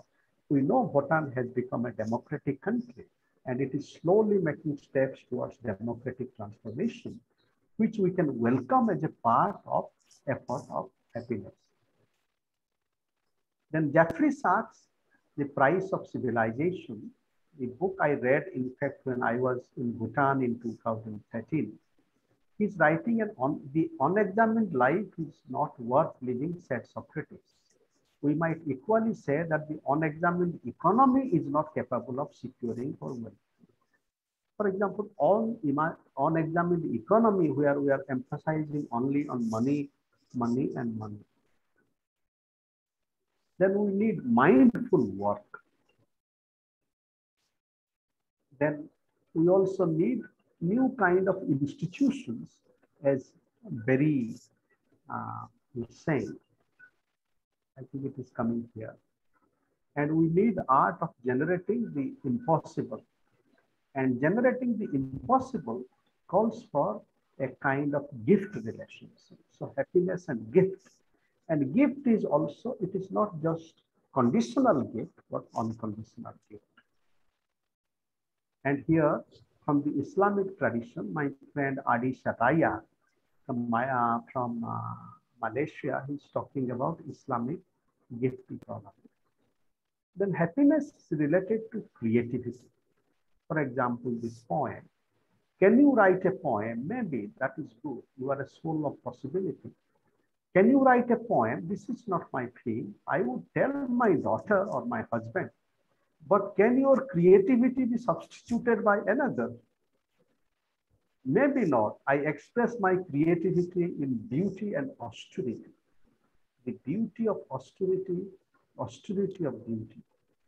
I live with little. Do not discard the old. I live with joy. Bring joy to the streets and soul. I play colors with self and society. Holy with holiness and wholeness. Bindu and Brahmanda flow in my hair. Am I also not a bird of creativity? And given Professor Chetri's point about sleeping and time use, I want to present also this poem very briefly. Time. Time is sleeping in the painted breast of the stones. Time is singing in the braided hair of the forest lake. Time is dancing in the soft lips of the waves. Time is waking up in moments of our embrace. In our time, it is our fate that we run with time. We dance and make time dance. But our friends come to the million breasts of love, nature, and history, where time is sleeping and snoring in yoga nidra. Oh friends, let us sleep with time. We press our head and hand, put oil in our tired bodies and souls. We breathe slowly. We put our hands across our hearts. Sleeping with time, we weave many quills. We cover us with quills. We make each other work. We weave many threads of connections, many new yoga. So happiness, well-being, and Ananda invites us for many kinds of yoga, critical, creative, and transformative. Thank you, dear friends, for our journey together. Now we'll nurture ourselves with thoughts, questions, and reflections. To initiate this, let me invite Gyan Luigi, please. Dear Gyan Luigi, you are our our friend, philosopher, and guide from Vienna. Yes, thank you very much. Thank you very much. It was wonderful. Can you hear me? Because my internet connection was a little bit disturbed, but it depends on me. No, thank you very much. Well, I thank you. Well, I would make perhaps a short observation. That is, I think that when we speak of needs of people, for instance, I heard before in the first wonderful exposition, I think this is completely right, but there is a problem perhaps to it, because well, some time ago I dealt a little bit with the problem of water and of the right to water, which every individual should be assigned to, should be acknowledged to. And I noticed at that time in some books that there is a problem on the question of the term, the very term need, because sometimes this term, this word, is abused in order to substitute right. It is, for instance, in the question of water and of that access to public water, that is against the privatization of water, which has been fulfilled in some countries as United Kingdom over the last years. The concept of need was used in order to say, well, there is no right of the individual to have access to water. There is only a need.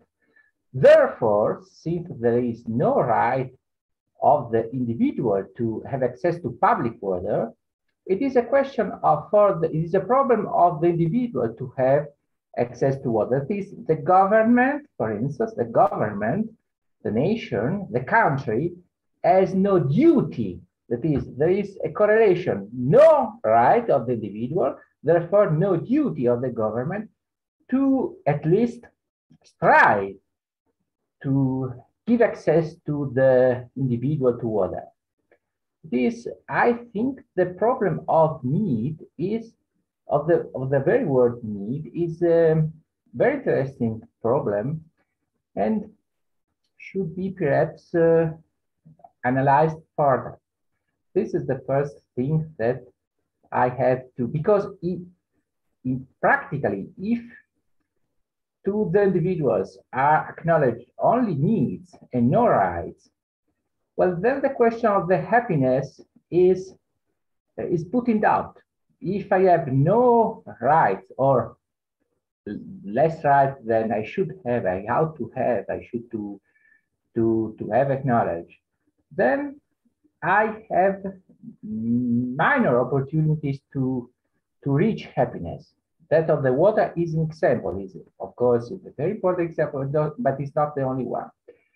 The second one, the second observation I would like to do is this one, is I think about Amartya Sen, that Sen has said something in a certain sense, not so much polemical, but critical of the very concept of happiness in relation to the use which utilitarians do of it.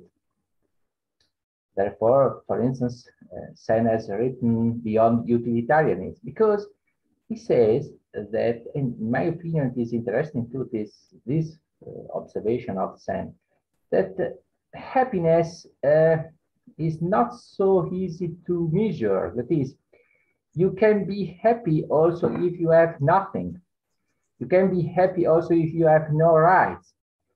That is, happiness is a criterion of measure to the, of course, to the conditions of the people or the individual, which is not so much reliable. That is at least the impression that I have reading Sen.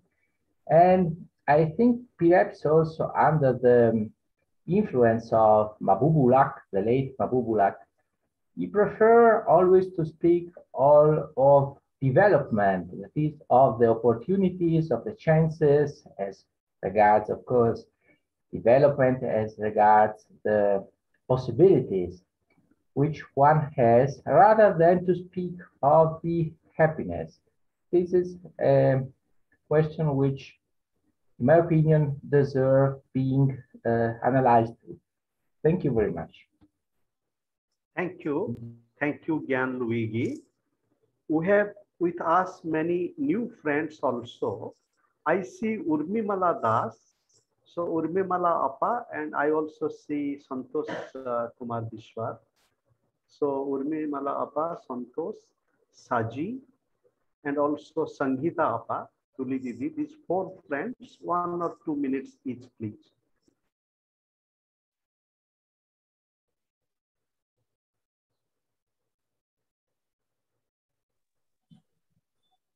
Good evening, everyone. It is a beautiful session. I have learned so many things from this chapter, this session. Really, happiness is a need of the hour. And as Corona has it has demoralized many people. It has broken the root of the happiness, but still then this session has given us a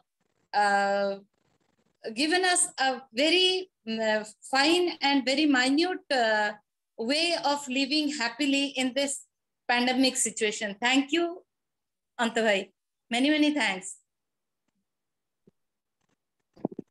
Namaskar. Namaskar, Ananta bhai, and to all. Yeah, I'm Urmi. Actually, I am I don't know whether it is spiritual or what, in that journey. And when I found this topic, it is really, really attracted me to listen you all. And I have learned many things from Professor Chetri up to, I don't remember, the third person who presented, and yours also. Very different type of understanding the concept of happiness, perceiving, and it is really very good. And I have learned, and I will try to imbibe many things, starting from inhaling processes up to positive thinking,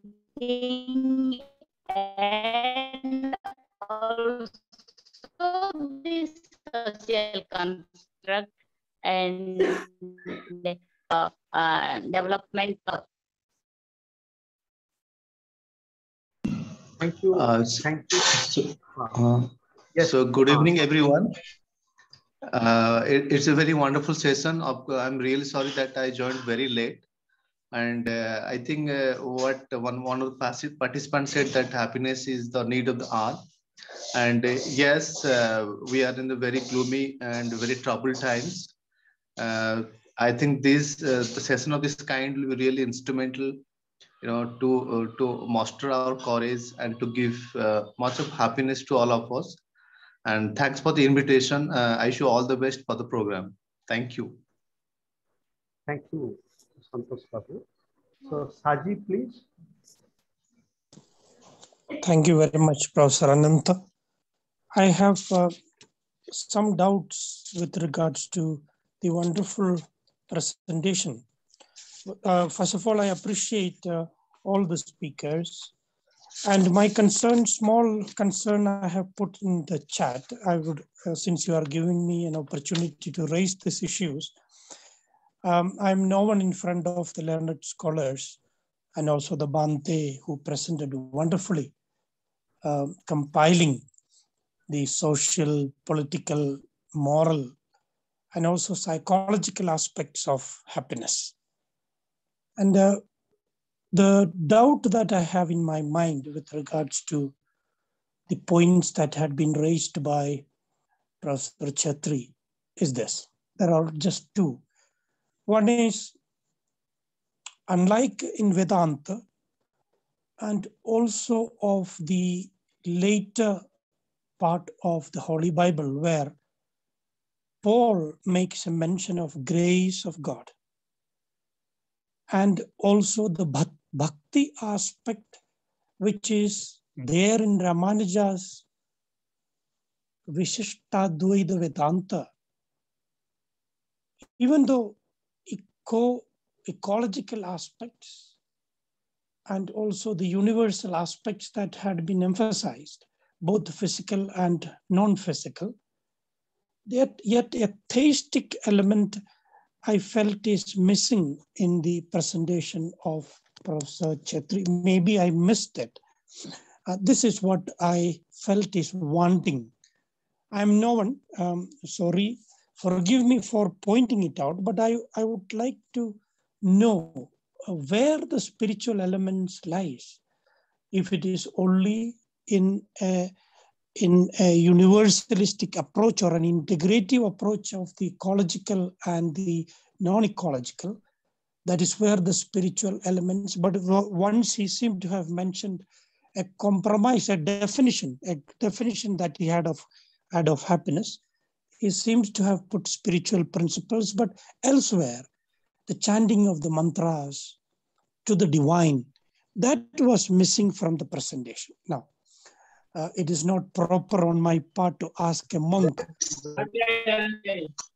what is the importance of the divinity, but I'm only raising this concern because none of those practical lessons which he had given, where a prayer was mentioned, even though at the end there was a prayer that he read out, but the practical lessons which were given, the bodily organs, he's asking the bodily organs and also the other parts, even including the physical aspects, to also be recognized and its attributes to be highlighted. But a prayer to the divine surprisingly was missing.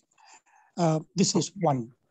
And the second is, I'm very sure that Professor Chetri belongs to Buddhistic tradition. Now, one concern that I had with regards to the Madhyamika school of the middle path. Now, the contemporary life, the contemporary world, the contemporary living, which calls for patience, moksha, which asks for also compassion and pity to be shown to the other. Would middle path suffice here?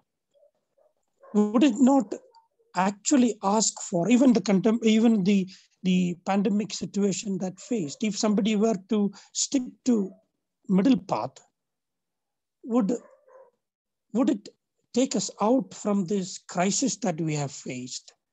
So an empathy in its extremity, does it not require its exposition from the individuals at the moment? This is another. Professor Ananta, as usual, every lecture that we listen to from you is always inspiring, and thank you for this inspiration that you have brought even in evening's lecture today. You brought in Professor Sen, and I don't think you made a mention of Nasubam. Both of them seem to have touched upon capabilities. So justice seems to be linked to happiness, because unless and until, if justice is not provided in terms of also materiality, how can the larger section of the society be happy? So justice is linked to happiness. Somewhere you seem to have mentioned the subjective and the objective. What should be the meeting ground between these two? Professor Ananta, inclusive aspect that you brought in, it made me happy, and Habermas that you have referred to, thank you very much. This is only a comment, but I would like to know about that meeting aspect. And you would always refer to the transformative. This is a unique feature of your lectures. Transformative justice, transformative peace. Do you see that even in happiness? A transformational part in happiness. Does your concept of transformative, does it also apply to this state of mind which we call as happiness? Thank you very much. Thank you, dear Saji. Thank you. Now we are slowly being embraced by time. I request 3 friends to get ready. Naomi, Sandhyapa, and Prabhatyapa. So Naomi, please. Naomi. Good evening, everyone. I'm very grateful to have attended this session. I thank Mina for the invitation. It was definitely a necessary topic to have, especially with the challenges the world is facing. But like Saji said, I think the spiritual aspect was lacking. Allow me to say I'm a Christian, born again Christian. And the way I define it is that God is love. And when it comes to people's happiness, what they're constantly looking for is love. And even when you hear them describe what they love, someone will tell you, I love Chevra. And it's a bit distorted to describe Chevra in the volume of love. But the human mind is always looking for evidence of that thing that you love that makes you happy. So when it comes to happiness, I think we address the things that give us happiness, but probably to have an all-rounded conversation, it was important to perhaps highlight things that drain your happiness and how you can recover from it. I think many address something on trauma they faced as a family, and these are people I know, so I concur with her conversation. But probably, and especially in the middle of pandemic, we should have looked at the struggle in finding happiness, because happiness can be elusive depending on the stage of life you are in. I think I have a lot more to say, but I'm going to yield the floor so that we can hear from the others. But that is not to discount the fact that the session was highly informative, captivating, and educational. I yield the floor. Thank you. Thank you, Naomi. What do you do, Naomi? If you please put up your video, we can see you for a moment. Thank you. My name is Naomi. I'm a business lady in Kenya. Sorry, I did not put up my video initially. I was having problems, and because I woke up late, I've had a very hectic week, so I ended up sleeping longer. In fact, if it wasn't for the session, I'd have probably spent the entire day in bed because I have a hectic week ahead. But I'm going to join this next time. I'm still in my pajama and gown. That's why even after we were able to sort out the video issue, I was not able to connect. Thank you. Thank you, Naomi. We welcome you to our journey. Now, Sandhya, please.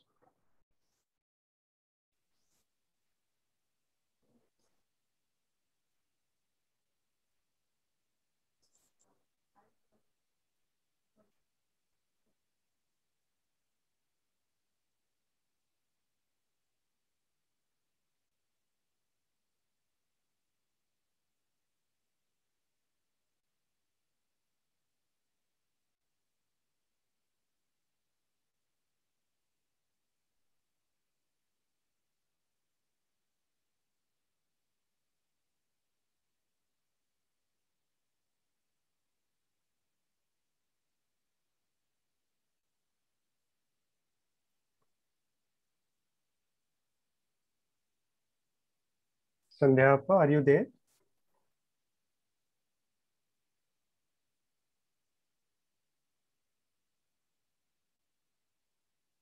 Sandhya, you unmute yourself. Okay, please speak.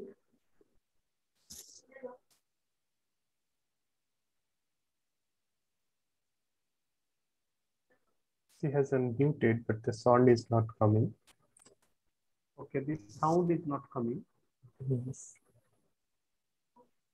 Okay, so we'll listen to her a little later. Now, Prabhati, please.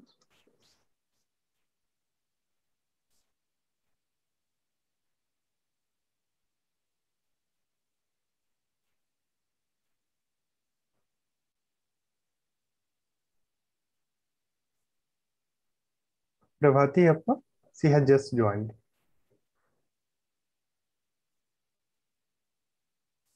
Would you like to share your thought, Prabhati Appa? Okay, so in that case, they are taking time. So now, Professor Chetri, we request you to kindly share your thoughts on the reflections in 2 to 3 minutes, please. We are grateful to you, Professor Chetri. Perhaps Chetri sir has left. He dropped a message. He had a meeting. Okay. So now, Devendra, please. Okay. Thank you, sir, for giving me the opportunity. I have some observations from the points highlighted by Chetri sir. Overall, the presentation was mesmerizing and very informative and well presented. So a few things I noted down, and the first, while sir was talking about happiness the kind of things one should do in order to maintain happiness. And in that order, sir mentioned so many things. And one point it's there I have noted down, that is, money cannot buy happiness. Of course, money cannot buy happiness. And to elaborate a little, I'll not take more than 2-3 minutes. So money cannot buy happiness. On the same theme, the famous Indian novelist Mulk Raj Anand has written a story, The Lost Child. The Lost Child is complete depiction of money cannot buy happiness. In the story, one child with his parents, though parents are not rich in terms of money, that child is accompanied by them to a fair, and that child is attracted towards all the sweet stalls, toys, and everything which was displayed for selling. So he was very happy for those materialistic things. But all of a sudden, as the crowd increased, that boy separated from his parents. And definitely it was a kind of great misery for parents as well as child. Although parents were searching at their end and child was also trying to find them, but as the child was small, he was crying.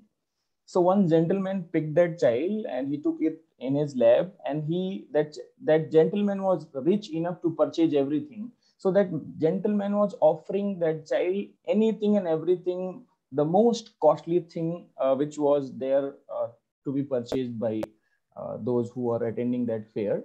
But that child, this time when he had an option to get anything and everything, this time that child was crying for his parents. No, I don't want costly toys.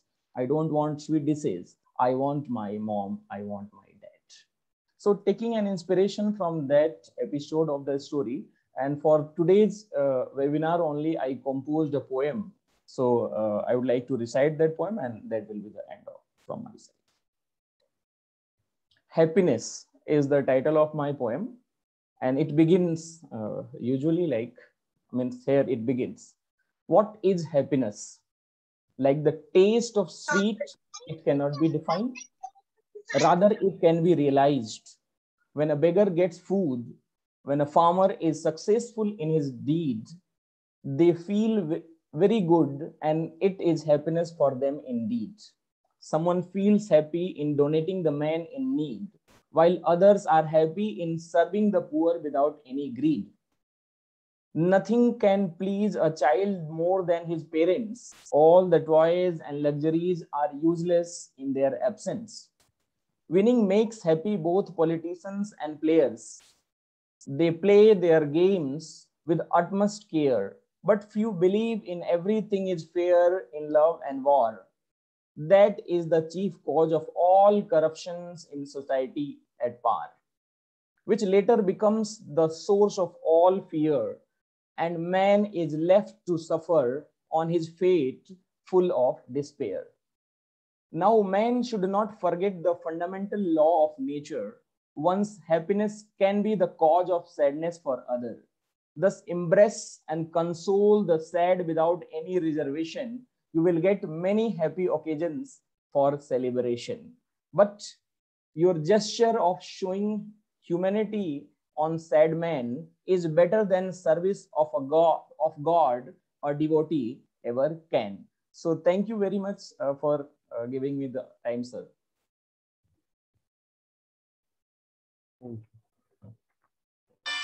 I think that slowly with the path of time, we'll be able to. So any other friends who'd like to share his thought? You are welcome.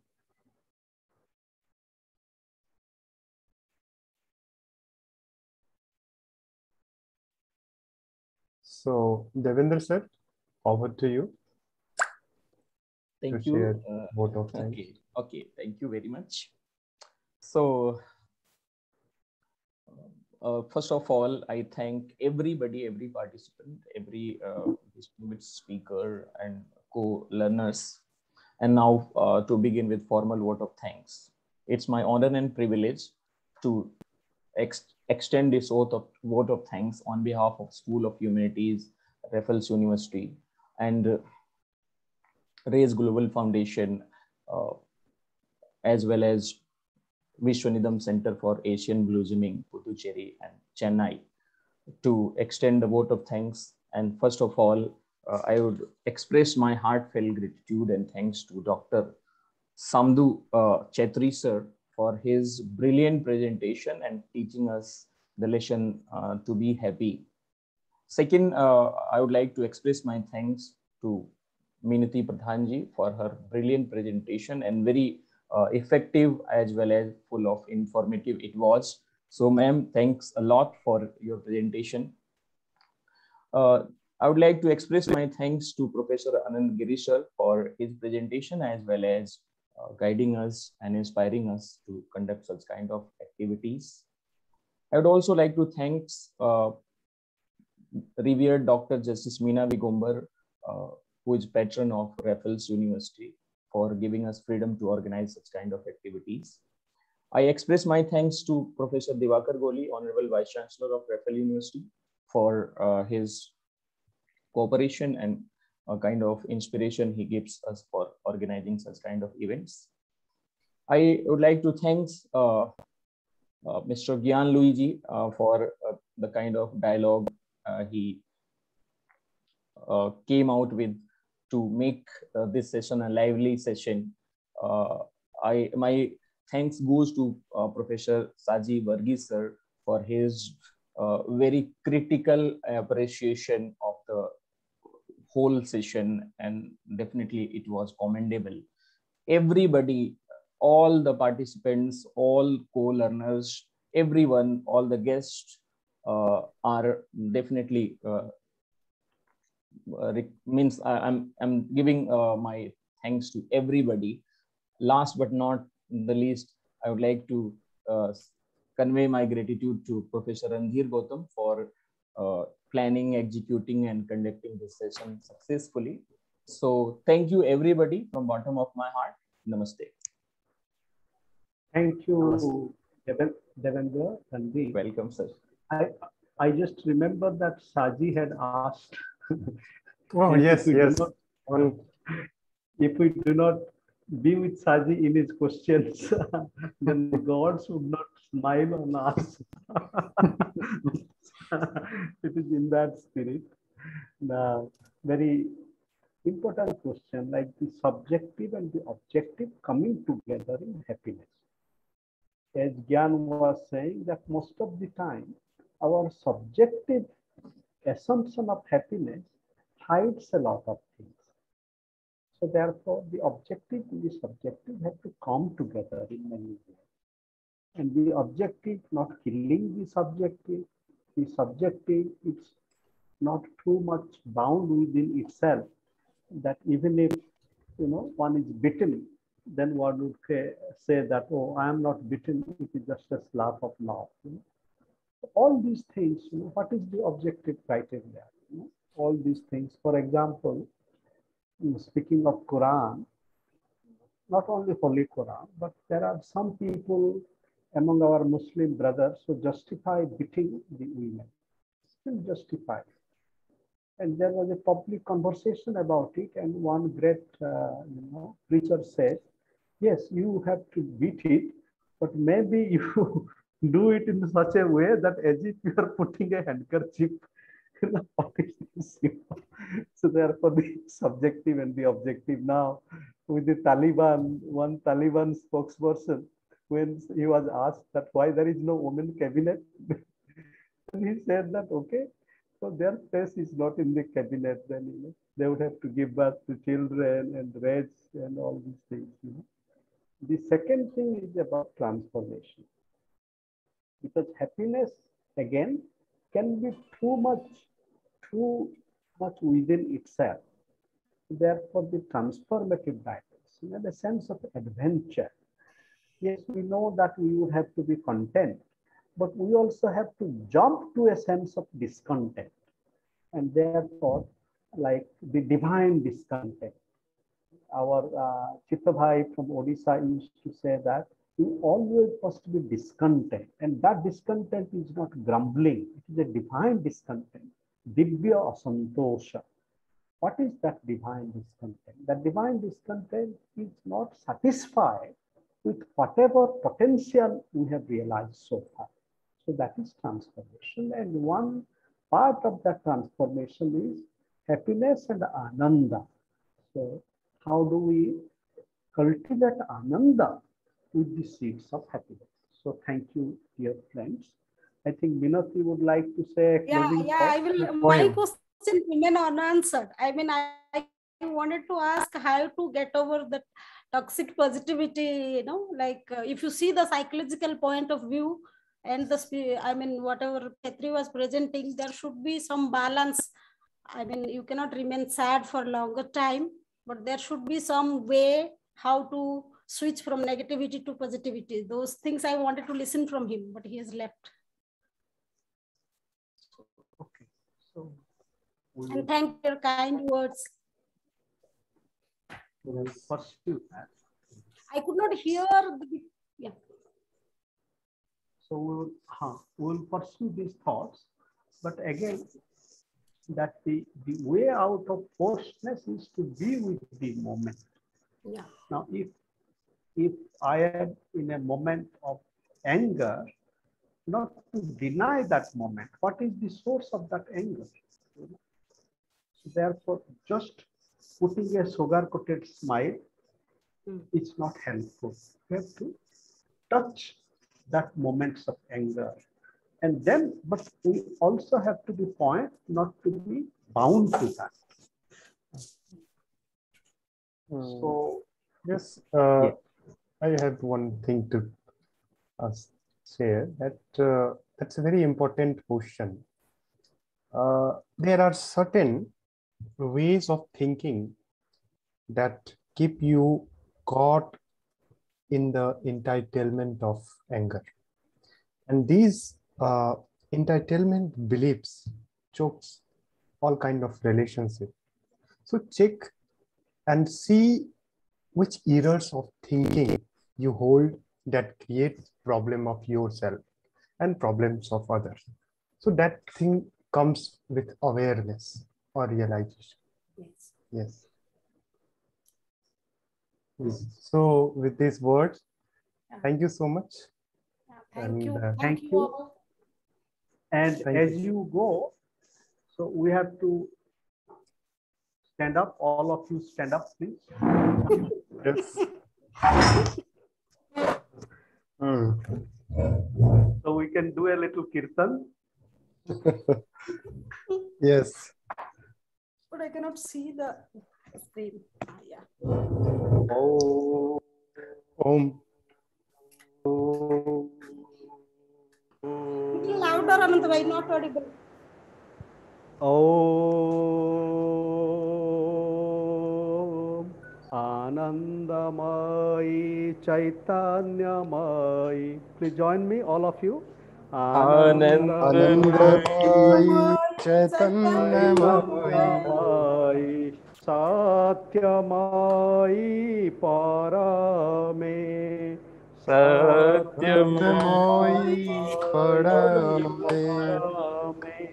Anandamayi Chaitanyamayi Anandamayi Chaitanyamayi Satyamayi Parame. And we give each other a hug. Hug. Yes. So, because of the corona, it is all missing. When we had seminars and all, we used to. Thank you. And thank you, Naomi, for joining.